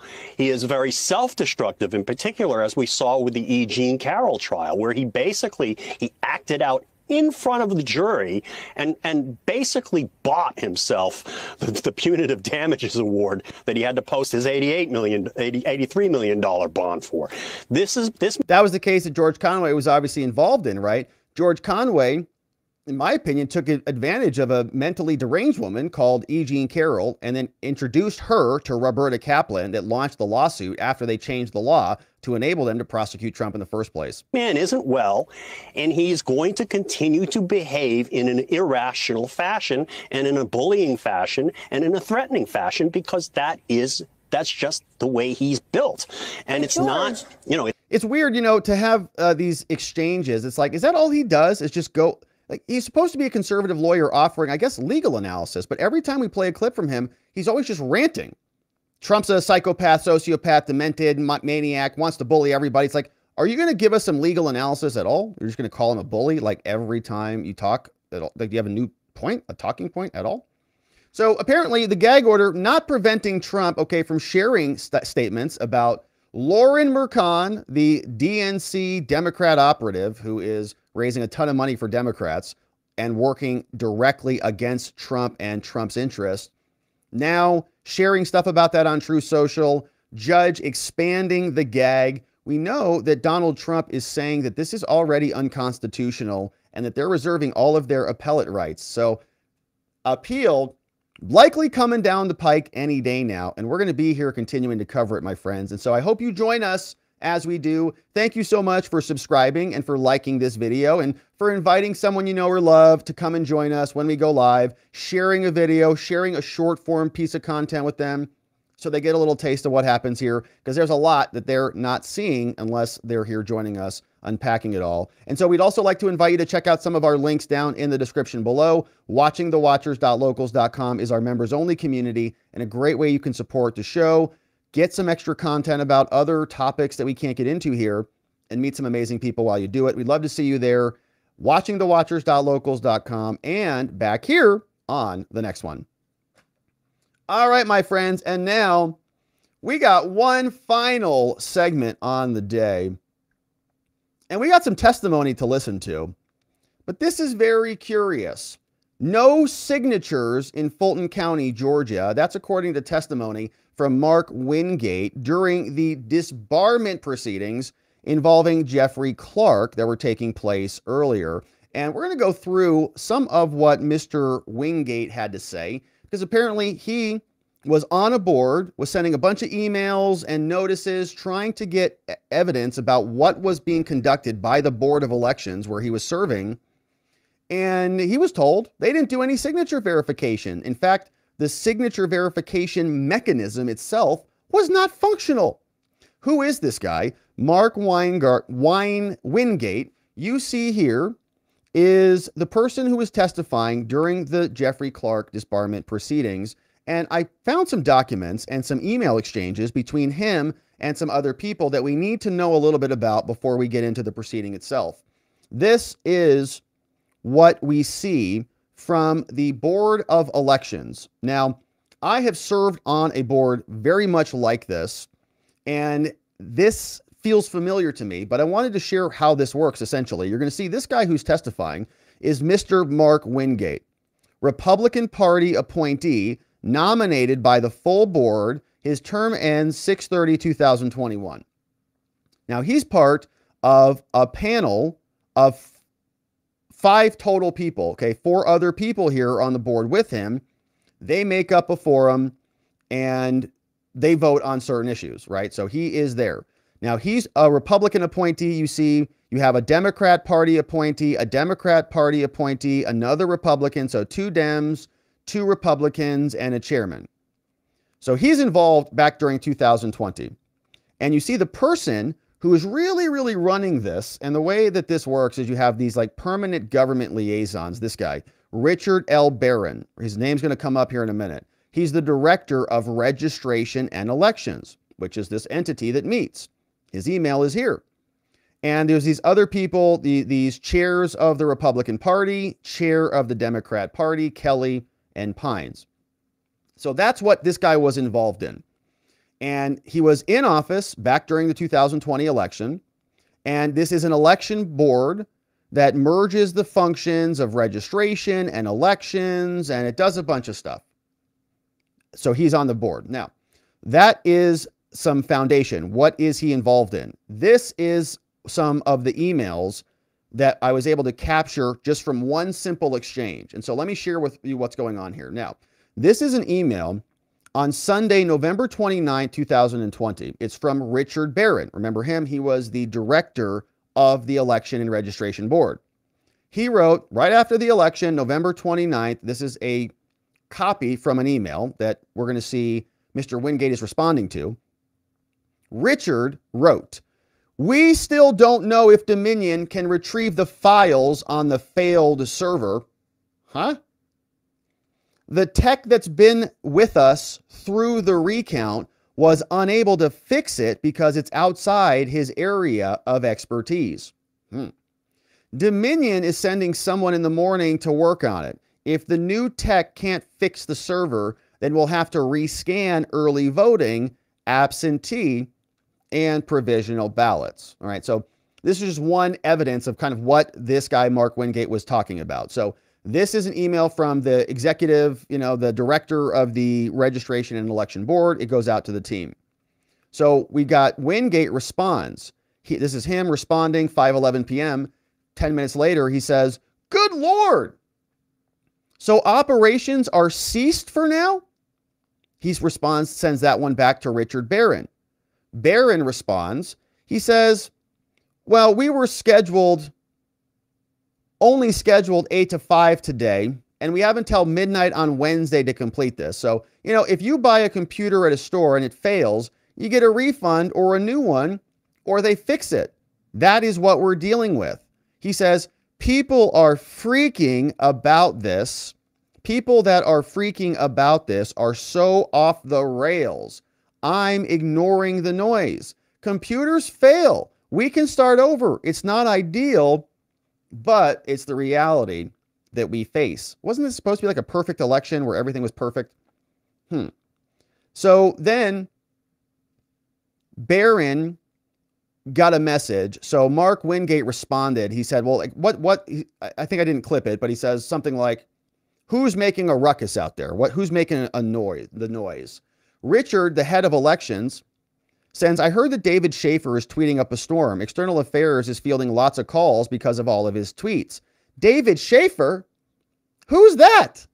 Oh, yeah. The guy they charged with a crime in Fannie's case. Remember him?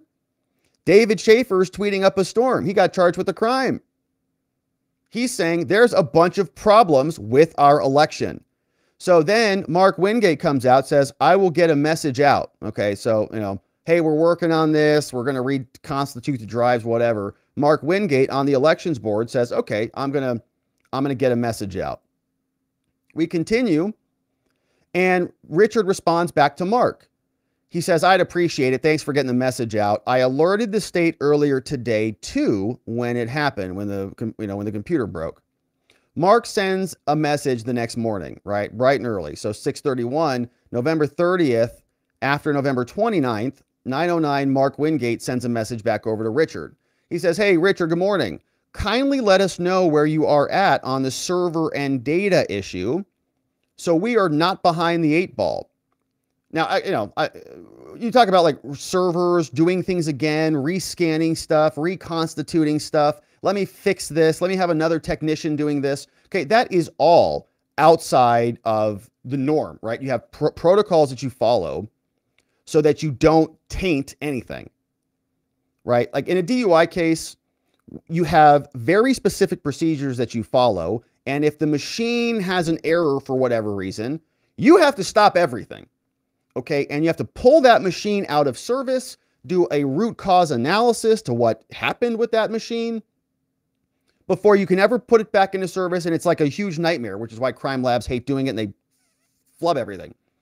But the point is, okay, when there is a major problem, it causes concern, because if the machine has a problem, if the chain of custody is invalid, if there's some problem with the mechanics, it could jeopardize the entire sample, right? It's like, you don't break the seal until it gets to your house. Then you break the seal.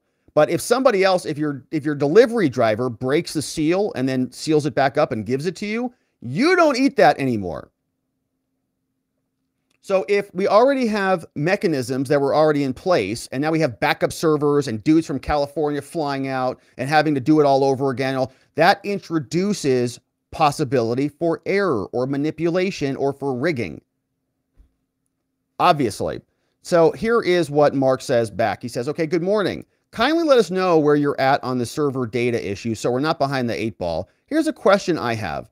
Why did we operate in this single point of failure environment and not have a ready backup server? Good question, Mark. I'm not taking a shot, rather trying to get ahead of a logical question. Response from Richard says from his iPhone, we have another server. The project package files crashed with the server. We never had a second server as a backup until now. We bought this for LNA, probably logic and accuracy, and it can be used for the recount. It gives us the ability to operate remotely. It saves us multiple trips per day to the warehouse from the GWCC. The computer was 4 days old and it broke. A technician is flying from California. Maybe it was Hunter Biden's, bro. He arrives at 5. We're going to forward from scratch, operating as though he won't be able to fix it. Won't be able to fix it. Interesting, right? Perfect election. That was, no one had any reason to investigate. And if you tweeted about it like David Schaefer did, you got prosecuted. So here it continues. Mark says, Rick, he messages Rick, Please have Jessica get an email out ASAP before the media starts their own stories. Rick says she issued a statement last night that she sent to everyone. And of course, that's just a snapshot of some of the emails, okay? So that's the guy. His name's Mark Wingate, and he was testifying, explaining there are a lot of problems with the election that was taking place there in Georgia. And this was clipped by Kanekoa the Great. I know many other people have done some good work on this, including Molly Hemingway and others that were investigating all the problems in Georgia. But here is just a bit of testimony. We'll play through it, and I'll try to let it go with minimal reaction and interruption. To have concern about everything was much, much earlier in 2020. And I can't remember exactly when I began. I started looking at our voter rolls. And, I did, some fairly simplistic research on the population of Fulton County, Georgia. And what I found out, and of course started pressing that with the elections department, through subsequent monthly meetings, etc., was that the numbers that I was able to ascertain, we had more voters on the active voter rolls than we did of the population of the entirety of Fulton County, and then extrapolating for those of voting age. More voters. So that became a major concern of mine, and frankly, lasted throughout and continued even after more voter registrations the than voters. 2020 election. Okay. So that was a big issue, and of course, inside that 2020 timeframe, really there was nothing done to. Wasn't time, and I understand all of that, but there was nothing done to answer my questions on that. And that I thought, well, look, it's only fair to the voters of Fulton County that, we're having clean voter rolls here so that nobody's vote, is disparaged because, somebody may have come in and voted that, frankly, legally should not be able to. Weird. So I think that's very, very important for the be Fulton County or anywhere in the country. And we should investigate that. From that, which was Trump is exactly what Trump was doing. In the 2020 election itself, I had and other board members had requested that we obtain the chain of custody documentation from the department, and none of that was ever delivered. It was not delivered at the time of request leading up to the election, and was certainly not given. We weren't giving any. Was given nothing. Even leading up to this certification. Let me interrupt you right there, Mr. Wingate, and ask you to explain for the committee what you mean by chain of custody documents. Okay. Important stuff. The election staff, we had many components in many areas where absentee by mail ballots were being delivered to, and then picked up and then centralized to the processing center.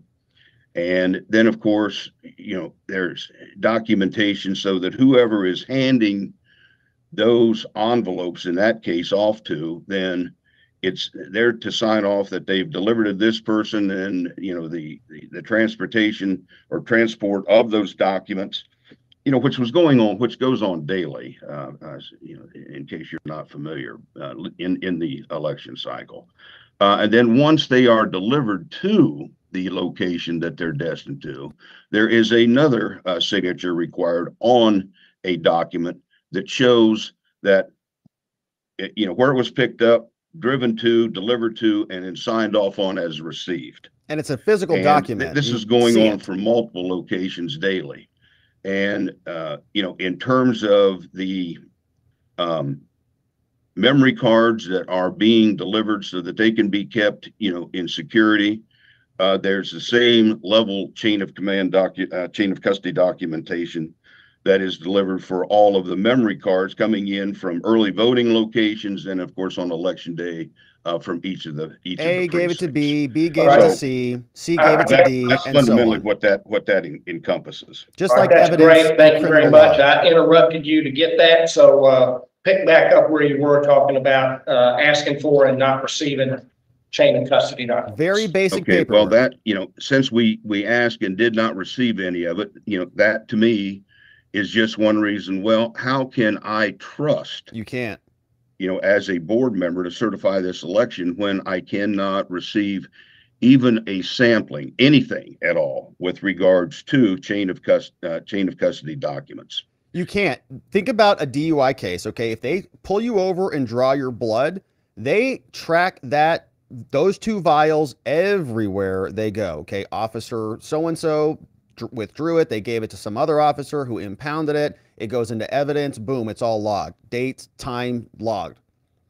Person comes out to do the sample analysis, the crime lab techs, they come, they pull it out of evidence, they mark it down. It's all logged, right? If you end up in a DUI case and they say, hey, we got your DUI result, it's a 0.25, you go, what? Where'd that blood sample come from? They say, well, doesn't matter. Here it is. This is your result. You say, well, I want to know how you tested it. Where'd it come from?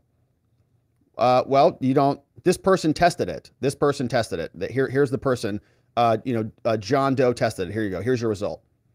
What? I don't care who tested it. Where did he get the sample that he tested from? And the person who put it into evidence, what did they do with it before they put it into evidence? Did they rewrite the vial on someone else's blood or whatever? Like, I need to know from the moment it left my body to the moment it entered the crime lab's, analysis, who possessed it and where did it go? And if you don't have that, right, that blood sample is invalid. The courts will say that. They'll say, no, I don't know. If let's say the officer who withdrew the blood, right, is no longer with us or retires. Or I had a case where I got a blood sample dismissed where the officer who transported the blood had retired, essentially, okay, was no longer around, left the state of Arizona. Nobody knows where this guy was. So phlebotomy, the blood draw was happening on the side of the road. They gave it to this other cop. He drove it to the evidence lab, impounded it. That guy was gone. So my argument was, I don't know what he did to the sample when he was driving around in his car, and nobody can ask him about this. So he's gone. Blood sample was invalid, has to go, because it's a broken chain of custody. It's very, very important. And they're not even giving them to the election board. That is a problem. In my opinion, that should invalidate whatever number they show you to your face, because you can't backtrace it to where it came from. Just like in criminal law. It's not even complicated. And elections should be held to a much higher standard than currently, which is rigged. They should not be rigged. They should be held to, I would say, beyond a reasonable doubt. Shouldn't we have faith in our elections beyond a reasonable doubt? So that was just another one of the things in my mind leading up to certification that was something that certainly was not fulfilled. There was also for that election the advent of this whole Dropbox circumstance was unveiled, and then we had I think Fulton County, we had like 36 or so drop boxes located around the county. And these drop boxes at that particular point were set outside of an early voting location, which means that they're in the elements, they're 24 hours a day, but there were surveillance cameras as required that supposedly were operating 24/7 so that they could be monitored, and anybody tried to do any damage or anything nefarious to any of those locations, that could be looked at, and hopefully somebody sent out there to secure the situation. But we'd ask for not every surveillance tape, but ask for to see surveillance tapes on a basically whatever, just give us some samplings of that so we can take a look at it, because I knew that this was going to be an important issue because of all the hullabaloo that any of us that were alive in those days, was witnessing as being an issue. And from that request, again, to just, the way in which it turned out, there was never one surveillance tape, an inch of footage that was ever delivered to the board. Why not? And if it was delivered to anybody, it certainly was not any board member that I was aware of or made me aware of. Why do you? So what that are you was even doing on the board? What was another issue? Just a placeholder. The other issue we had down here was this whole questioning of ballots underneath a table and then being pulled out on election night, excuse me, at State Farm Arena. Well, you know, where the water we main did break see happened. on television, by the way, we did see that surveillance tape. And of course, I, as a board member and knowing most all of those people who were in that room that night, I didn't make any judgment as to what was going on. I had no basis to do that. But I did see it, and of course I asked the questions of our director, and this was, I believe, the day following Election Day, and you know, his response was, well, he just hasn't had time to look into this. Yeah, but he will and get back to us. Of course. Well, there was nothing ever gotten back to, at least to me as a board member, just delay that it had long any enough. explanation of that election night at State Farm Arena. And we got to certification, and there was still no response to that. Did not know, still being investigated exactly. Well, I think the director, in my opinion, and still believe that to this day, could have, you know, stated, look, I've talked to everybody and this is what transpired. I firmly believe that should have been done by the then director, but it was not. And the last thing was, well, not the last thing, but the big, what I call the 4 or 5 things that prevented me from certifying was we had such a huge number of absentee by mail ballots. And those ballots, we as the department and the board, and then the board of commissioners who has to approve, you know, certain expenditures, because it was, you know, becoming very clear that there was going to be a larger amount of absentee by mail ballots this election year than by far than in previous years. So they determined a system that is called Bluecrest. Okay. And the Bluecrest platform primarily was an absentee by mail or a paper ballot processing application. And that would, you know, scan in the outer oath envelopes. It would open them. It would then pull them out. It would flatten them, as they call it, and then put them in bundles for, excuse me, for later processing and scanning. Part of that, or one of the applications or elements of that Bluecrest platform, was an electronic signature verification component. Important. And of course, we all, as that was reported, we all thought that was going to be up and running, and how, excuse me, how exactly that the department of people there for managing the absentee by mail ballot processing would have a very fine function in the electronic signature verification component. Well, as I recall, I believe that time frame was in October at the board meeting for October. Right before the election. I had asked the question, where are we with regards to the functionality of the electronic signature verification component? And I was told that the technicians from Bluecrest were in our building that day, working hard, and that they were working to functionalize the electronic signature verification component. Well, functionality and functionalize. What's the plain English meaning of that? In October. Meaning getting it to work. In October. Thank you. If that makes sense. Yeah, I'm sorry. Right now, like in the building. They were in there to make the thing work. Okay. And, you know, we certainly, you know, as we would let, you know, the board meeting concluded, we went on, but after the fact, we were not told in between that October date and then, of course, about a month later, the election itself, you know, at least I was not told that they did not get it to work. So, you know, somewhere along the line, and I am sorry, I can't remember exactly when it was, but I had asked the question, well, okay, well, you know, what did we do for signature verification?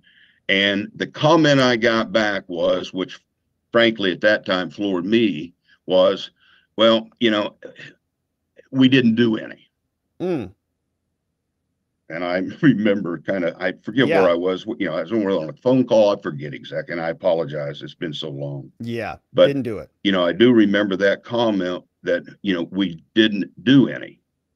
Now, clearly, of course, I took that saying, all right, well, by law, you've got to do signature verification. You've got to at least have somebody looking at this.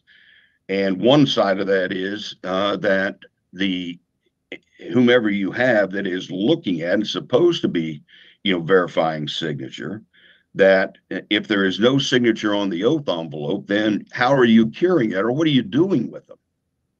And I remember going down, you know, on from that and said, well, you know, there weren't many, so we just sent them back out, and if they reply on time, then they'll get their vote counted.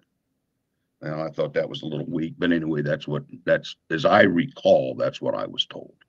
Wild. So they rejected some of the signatures. There's some of them, not many of them, but like if it's like clearly somebody looked at them and we just sent them back out. And if they cured it, then, you know, it's a couple hundred people, not a big deal, whatever. So it's just lowest common denominator bureaucracy garbage, right? It's either intentionally opening up a door so that there can be rigging, or it's allowing the incompetence to just enable it in of itself, right? It is so incompetent that you don't even need to do anything very complicated. You try to get, you know, the vote margin in Georgia was like 11,000, 12,000 votes, very small. And if there's no signatures being checked and they have computer servers failing and there's no real accountability to chain of custody about where the votes are coming from or how they're getting tallied, it is total insanity. And this mirrors, by the way, all of the opinions that we saw from the Obama-appointed judge, who I believe was Totenberg, who made the same argument that the elections in Georgia are so problematic, it's almost like a joke. It's almost like just, you know, good enough. Well, it's good enough. We looked at some things, and it's good enough for everybody, and they just pass it on. It's like just passing kids up the grades. Those are primarily, ladies and gentlemen, that was primarily in my mind and in my reasoning, why I was not comfortable, you know, in certifying. All right, sir. And what was the vote on certification? What was the vote total on certification when the board voted? Well, there were two in the board. You know, there's two Republicans, two Democrats, and then supposedly, which doesn't always work that way, an independent or a nonpartisan chair. The vote was 3 to certify and 2 against. And that was for both certification votes? That's yes. Yeah. All right. And do you have an understanding of how much the Blue Crest system cost the county? To do the signature verification, to open up all the things? Yeah, and again, I can't be precise, but it seems to me like the entire platform was a little over $1 million. Nice, doesn't work at all. Great. And I'm sorry. I'm trying to clear my throat. To your knowledge, did they ever get it working? To my knowledge, no. It obviously did not work leading up to and going through any of the 2020 elections, and it was not. I don't believe I don't believe it was working either. You know, for the runoffs that we had coming out of 2020 elections. Did they ever get it working in a later election while you were on the board? To my knowledge, no. Do you have? We had asked, I'm sorry, we had asked a couple of times and had gotten a response that no, but there was no pressure on them after the 2020 election and runoffs to do that.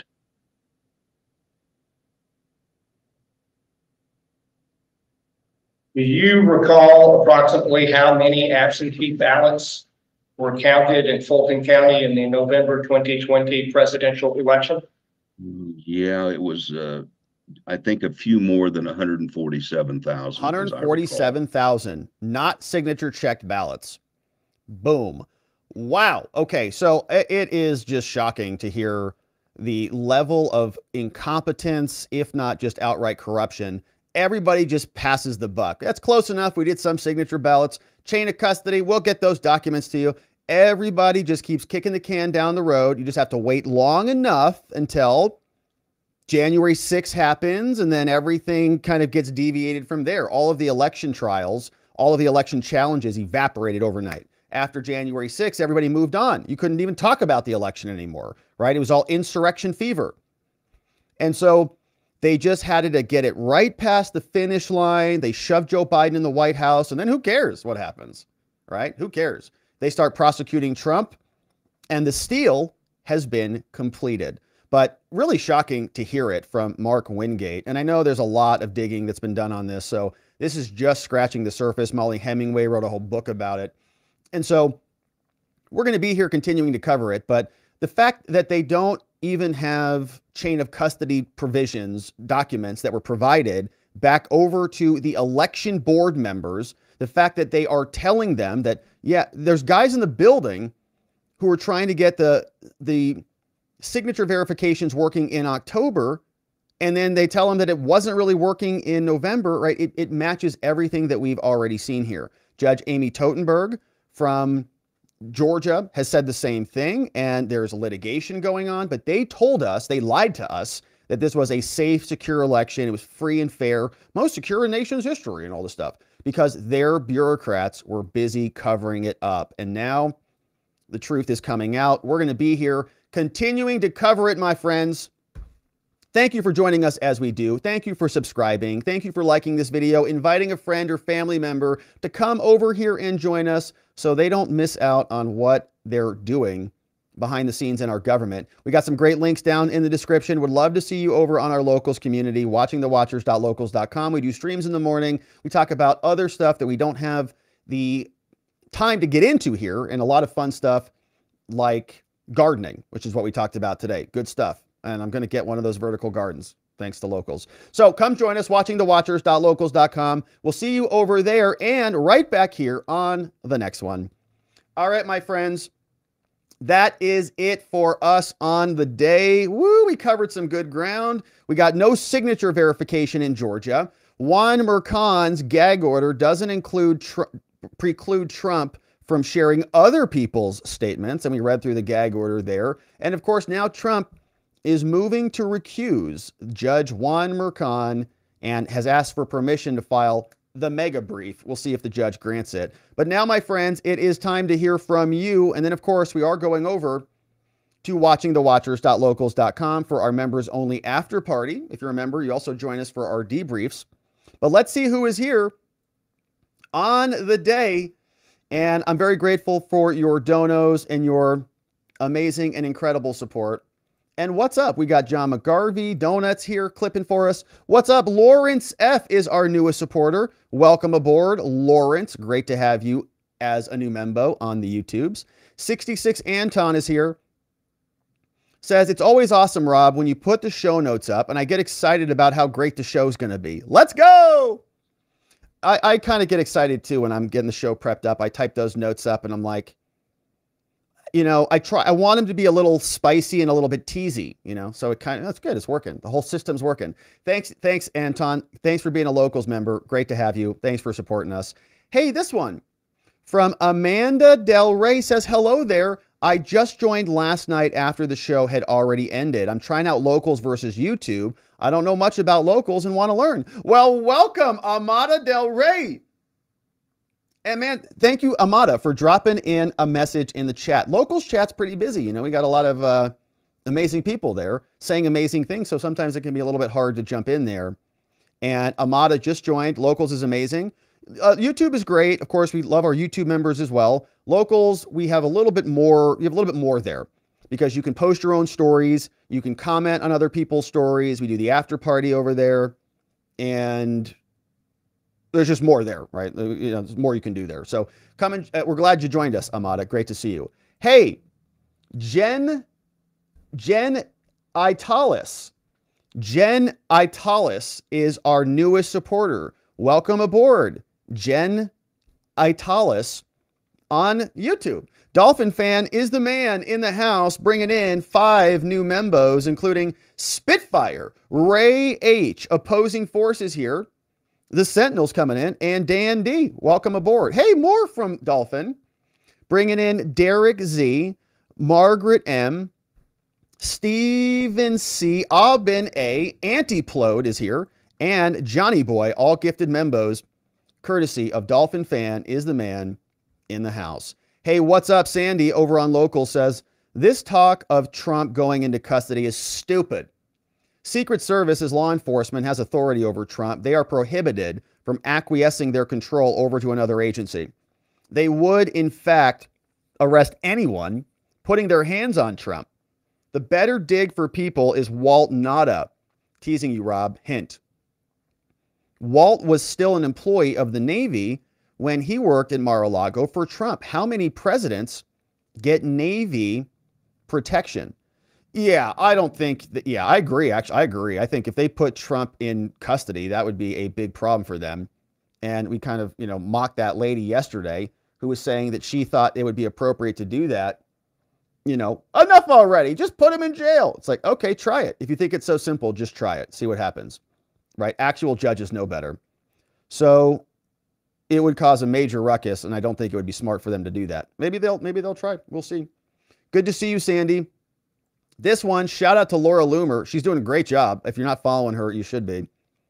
Says Lauren Mercan worked for Revolution Messaging. She coordinated Trump wars, a resistance campaign. She coordinated phone calls.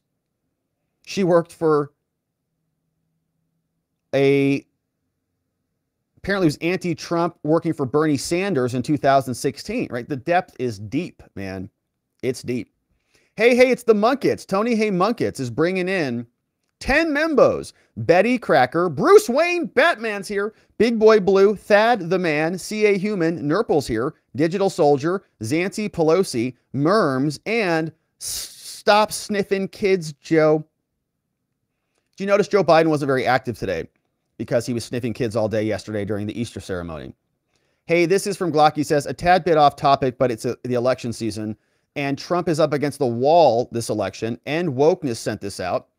I'm just curious why Republican states allow this. Yeah, I saw this. Hey, look at these numbers. Numbers of voters registering to vote without photo ID is skyrocketing. Since the start of 2024, 200,000 in Arizona, 580,000 in Pennsylvania, 1.2 million in Texas. Data is publicly available. HAVV allows voters to register with Social Security numbers, and illegals are not able to get licenses there, but they can get Social Security cards for work authorization permits. Yeah, they'll probably be voting in our elections, so that's going to be fun. Teresa O. What's up, Teresa O? Thank you for becoming our supporter on the YouTubes. Facts matter. Hey, 19 months with a very nice honor. Says, thank you, Fax, for being an amazing membo for 19 months. We love having you. Says, membos in memory of my boy, Bodie. May that real good boy rest in peace. Hug your dog, my friends. No doubt about that. Rest in peace, Bodie. We're giving you belly rubs in heaven, my friend. We'll see you soon. Glocky McGlock says, the judge in New York is Fannie Willis times 1,000. Yeah, it's his daughter. It's the same story. Also corrupt. Glocky says, can't Elon give Trump a hand and unblock the accounts or give him the information on those accounts? Yeah, I see what you're saying. The daughter's stuff. Yeah, go get the daughter's DMs. Give it over to Trump, just like the FBI took Trump's DMs. Why doesn't Elon get Lauren's DMs, give those to Trump? Fair is fair. Hey, T.A. Holloway. What's up, T.A. Holloway? Says, I'd like to know what threat President Trump actually made. He should have a perfect right, if not a responsibility, to point out bias and corruption. Exactly. Yeah, I mean, he's running for office. We want a leader who's going to create better justice system. It's pretty important to us. So we expect him, as part of his obligation, is to expose this stuff, and he's doing a pretty dang good job of that. But there was no threat. He's just pointing out the simple corruption. That's all. Catherine Rex says, LOL, the judge's wife worked under Peekaboo James. I saw that reported too. Wife worked for Tish. Great. Hey, American Dreamer says, did you hear good logic might break the gag order? I did. And we're supporting good logic, man. We're at his back. He's in New York in the belly of the beast, baby. And we're here to support him. However we can do it. And so that is going to be a lot of fun. We'll be there right behind Joe. Hey, what's up, Jennifer? Jennifer brought in 5 new membos. Jennifer, thank you for bringing in the new membos. And they flew by our screen, so we don't know who you're bringing in. But my friends, if you got brought in by Jennifer, it might even feel like a mystery to you, but you know who you are. And we're grateful that you came in. And thank you, Jennifer, for being so gracious with your membos. Look at this one from Facts Matter. Oh my goodness. It is a Bodie in Heaven celebration in honor of Bodie from Facts. Thank you, Facts. Look at this. 50 membos coming in. Let's welcome in Proxy Loxy, CO Bond, Man of Steel's here, GE, Villainy Fortitude, Dobre B, Lance Uppercut. I think it's what Guile said from Street Fighter, right? Jesusa Gonzalez, Queen Bee's Art Hive. We got Just Ranting, John's here. Dan F, Mike S, Donna M, Akbar, Mia J, DG, John S, War Mode Engaged, Mike B, Shelly C, Douglas T, Liberty, and Salty all got gifted membos, along with Feline Fun, which is very appropriate as we remember Bodie. Maybe he's up there chasing some felines around. Hey, CK1 is here. Nick B, Carl W, Michael S, Thomas F, Motivational Humor and Happiness is here. Robert C, Michael B, Ecoms, Austin L, Matt H, James B, Bobby B, Michael H, Will P, XRP Panic, Natasha M, Melissa R, Fire Riel, Father and Daughter in the House, Lisha L, Douglas D, Wojo, Very Scrog, and Evine in the house, courtesy of our friend Facts Matter. 50 membos. Oh my goodness, Facts. Thanks for doing that. And we're grateful to have you as a membo. And shout out to our friend Bodie in the house. Good to see you. Facts. Thanks again. Hey, Tony Hayes bringing in 5 more. Tony, you're the man. Brian R. Tazzy Wazzy's coming in. Jay Callie, Michael R. and Jop L. All here, courtesy of Tony Hay Munkets. We got Rob on Rumble. Says, pay no attention to the girl behind the X-Curtain campaign account. Democrats hiding behind their children. Biden hiding behind Hunter. It's pathetic, isn't it? Supposed to be more honorable than your kids, not using your kids as human shields. Crash says, you know, I'm not the brightest bulb in the 4-pack, but I can't for the life of me see how the deep state can let Trump win. Implied in my statement is the clear fact that they, the deep state, control all aspects of the election. I'm getting ready for the worst possible event. Disabuse me of my notions if you can. I've seen plenty of dirty water pass under the bridge in my 76 years. Well, I don't know that I can. I mean, I certainly could make those arguments, but I think you're onto something. There is a real concern. We're watching it. I mean, we're covering it every day, Crash, right? You're here with us as we watch what they're doing. They're shattering all of the old norms in order to stop him. So it's concerning. Hey, it's the Munkets is bringing in membos. Nurse Cindy, Geneva H is here. Heather E, Jason I, and Robin M all coming in, courtesy of Tony Hay Munkets with more membos. Hey, Catherine Rex says, I stand corrected. It was Mrs. Bragg. Either way, a lot of people working for Tish over there.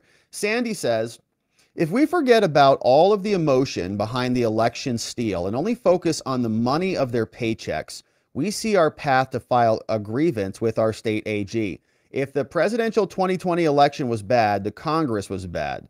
They can't benefit from ill-gotten gains of fraud. From Sandy over on Locals. Good to see you, Sandy. Says, think about what these gag orders are really saying is the threat. If Trump speaks, what he says will anger people, and angry people might attack the corrupt people that Trump told them about. Angering people is not a reason to violate someone's First Amendment. These a-holes always anger me, and they are still free to speak. You're right. Yeah, and everyone's free to speak except Trump. Cohen can speak. Everybody can rant about Trump on Jen Psaki's show every night, but Trump can't respond. Troublemaker Jonah says, Judge Juan Mercan sounds exactly how I would expect from a judge from a Bogota. What did Bogota would sound? Oh, wait, he is from a Bogota. Foreign election interference. He's from Colombia, right? Knox is here, says, Knox is the defense attorney in Texas, says, happy Tuesday, all. When I went to the UA in the 90s, there was always at least one, quote, mall preacher screaming at us all about sin. Even my kids knew to just ignore him, as it was only words. So long ago. UA, is that like University of Arizona? Yeah, they're always in the, yeah, at ASU, they were all over the place too. All over the place. Mini Wheat says, Rob, so if they are worried about the attack on judicial integrity, then why does that not go both ways? If they say Trump's words will taint the public or jury, then why would the words of Alvin Bragg or everyone else that goes on the news outlets and calls Trump a psycho or sociopath or whatever they say regarding the case, how does that not taint the public or the jury also? You're right, Mini Wheat. It is completely unfair. Trump is having his arms tied behind his back because they know that his words are effective because it's exposing truth that they don't want exposed. Manic Mutts is our newest supporter. Shout out to our friend Manic Mutts, who's joining us on the tubes. Mexican Marauder says, not sure if you caught this, but the tech said they had remote access to the voting machines. They testified that machines were not connected to the net. Yeah, I've heard that from multiple sources and multiple people and multiple bits of evidence, right? That they were even updating some of these things over the air, and nobody believes them, right? Nobody believes what they said. All fake. Troublemaker says, 2016 Secretary of State Kemp catches DHD jacking Georgia machines. 18 or 19 Kemp defeats. Does he really? Stacey Abrams. Kemp says the 20 election was perfecto. Ryan Patrick's in the house. What's up, Ryan? Good to see you, my friend, with a great reminder, as always, from Ryan. Says, smash that like button, my friends. Thanks for doing that. Good to see you, Ryan. We got, hey, this old guy's on local says, great show, Rob. The community is the best. There's no question about that. This old guy, you're a part of it. And we're glad to have you. Gag says, I think all these people are realizing that their incompetence helped put the nation on the path of destruction. Well, you give them a lot of benefit, Gag. I think that they're so incompetent that they don't even know what they're doing, honestly, many of them. They just think that they're saving America from, Orange Hitler, and they don't realize that there's not going to be a country left for them to inherit. Now, NY says, I am not an unbiased voter. I wonder if the Republican PACs, rather than Trump, should create a TV internet ad summarizing the voting problems. There was enough to elect Trump. I'm torn on whether even bringing it up would help or hurt Trump, giving all the lies of the MSM. Yeah, I don't know. I think the downside, I think the thing that Republicans are concerned about is that if you blast the voting, Republicans may not vote, right? Like, you don't want to dissuade your own side from getting involved.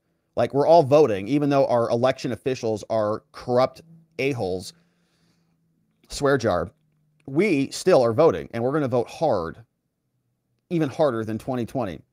Glocky's sharing this one from Patrick Webb, saying the U.S. military started recalling veteran retirees. I saw a video about that also. Yeah, I saw something about that from someone who said he got recalled. Voice of the People, nice voice, thank you, says, bit of a black pill here. People think that suing people over corruption, we will see work. How can you use lawfare if it's actively working against you? We have the right to alter or abolish a tyrannical government. It's beyond time for that. Yeah, I think it's pretty hard, when they control the levers of power, it's pretty hard to win, right? Like, you can sue, right? Like, Trump can sue Dominion, but he goes into the courts, which are obviously not in favor of Trump winning a lawsuit like that. So how do you overcome that? I think it is, it's why we're fighting hard to, I think, regain the levers of power so that we can reestablish the norms that America knew and loved before they broke all the glass for their emergency. Voice, thank you for being a membo. Thanks for the nice dono today. We got E. Harris says, speaking of social credit, a segment at the Epoch Times talks about this. It says Americans quietly assign China-like social credit scores. I think that's absolutely true, right? With your spending and all the things. Maid is here, says federal judge said illegal aliens can possess firearms, but does the first question on an ATF form to purchase firearms ask if you are an illegal alien? If you answer yes, you are denied a right to purchase. You know, I don't know. I filled out that form many times, but I don't know. I never really thought about that question because I'm not an illegal alien. You know, most of those, you just go down the list. Use illegal drugs? No, no, no. Any warrants? No. You know, any outstanding? No. So yeah, curious. Hey, what's up? We got a bad poet says, great show. I can just imagine Kamala and Schifty sitting in a political company office meeting asking, how can we get Trump? Someone says, my daddy's a judge. Timing of his appointment and job, boom. All the pieces fall into place. So thank you for that one, a bad poet. And yeah, this is something. So Milo Phone Bill says there's no reason a voting machine should ever have Wi-Fi on it. Wi-Fi can be hacked. And that is a device that looks like that might be what that does. I agree, right? There's security concerns, a lot of security concerns. Amy Totenberg wrote about that in her election order about Georgia. Sandy says the gag order on Trump is no more effective than a gag order on the mainstream media. If Trump can incite violence, so can the mainstream media. Judge has no personal jurisdiction over the media, so file a complaint with your state AG if the media promotes speech that could incite. What are our AGs going to do? It's a good point, but you have to have some AGs who have some stones and care about playing this battle. Democrats long for this fight. They love using government to take out their opponents. It's their whole, MO. So Republicans just don't play that game, generally speaking. All right, so we got some great comments here in the House. Russ says, Schiff's payments to Lauren's account on a monthly average were $168,000 from Russ. Damien says the judge, by trying this case, unethically enriches his daughter. There's no other way to look at it, no doubt. Great comment. Fred says, I keep saying this, the self-recusal crap has to end. There has to be another way to deal with these biased judges. What's up, Angie? Good to see you. Salty says Trump was up 75,000 votes in Georgia and then down the next 7 days. His vote totals went down until he was down by 11K. I remember that. Yeah, Damie, I did. I mentioned Laura Loomer a couple times today. Thank you for flagging her too, though. Thank you, Robert, for your work. I appreciate it all. And thank you, X This. Great to see you. James Pepper says, can any of the information sent out by the daughter and Judge Ann Cohen, is it privileged testimony, or can that evidence be used at trial? Well, it's not privileged, but the judge would say it's not relevant to the criminal charges against Trump, and so it shouldn't be allowed. Sunshine says, you always do a great job, Robert. Keep up the good work, and I really appreciate you and your positive attitude. Well, thank you, Sunshine. It's easy to be positive around positive and amazing people. It's just easy. It just comes here. Everybody's so nice and pleasant around here. I have no choice but to be nice because you're all so nice. So that, my friends, is going to be it for us on the day. We got Tony Hay with 5 new membos. Tony, thank you. JF is coming in. Eagle's coming in. Joel's coming in. Melody and Jackson S. all in the house. So we're grateful to have you. Thank you, Tony Hay. And John McGarvey says, yeah, the picture, this is from NY, the picture showed is a hacking device. Oh, that's not good. Well, hopefully it's legal. And Jennifer says, hey, thank you for another great show, Rob. The Watching the Watchers community rocks. Amen to that, Jennifer. You're right about it. And you're a part of it. So thanks for making it what it is. And so thank you so much, my friends, for joining us. Locals is available. You can download the Locals app. You can also go to watchingthewatchers.locals.com to come and join us. That's where we're going right now for our debrief. And so we'd love to see you there. Reminders, we got robertgovea.com for the newsletter, the PDFs, the calendar, and more. Watcherlodge.com, which is where we've got still our Living with Meaning and Purpose Masterclass, which is a 2-hour masterclass. It's quarter 2. So if you're looking for a jump start on a new quarter, you want to get things going, go to watcherlodge.com and check out the Living with Meaning and Purpose Masterclass. It's there. It's free. It's, all available. So check it out. Before we wrap it up, we want to thank our mods and our meme smiths who mod down the fort for us and keep things nice and orderly. Our friends Vientikis, K-Bean, Just Cause, Playin' Hooky, Ronnie Cole, our friend Zulu, Beyond Geo, Zach Nichols, John Allen, we got Janek, Dog Digger, and Donut Mind Me modding down the fort for us and clipping hard for us. Thank you to Donut and John McGarvey for helping keep the show on the track today. We got Sleepy Dog Lee and KB for modding for us, playing hookies in the mod chat. Good to see you guys. We got Sleepy Dog Lee, Nathan N810, and Geegum Geegum, all as our meme smiths. But that, my friends, is it for us on the day. And we are going to leave it right there, but we're going to come back here tomorrow. It's going to be Wednesday, hump day, middle of the week, and we're going to have a lot of business to attend to.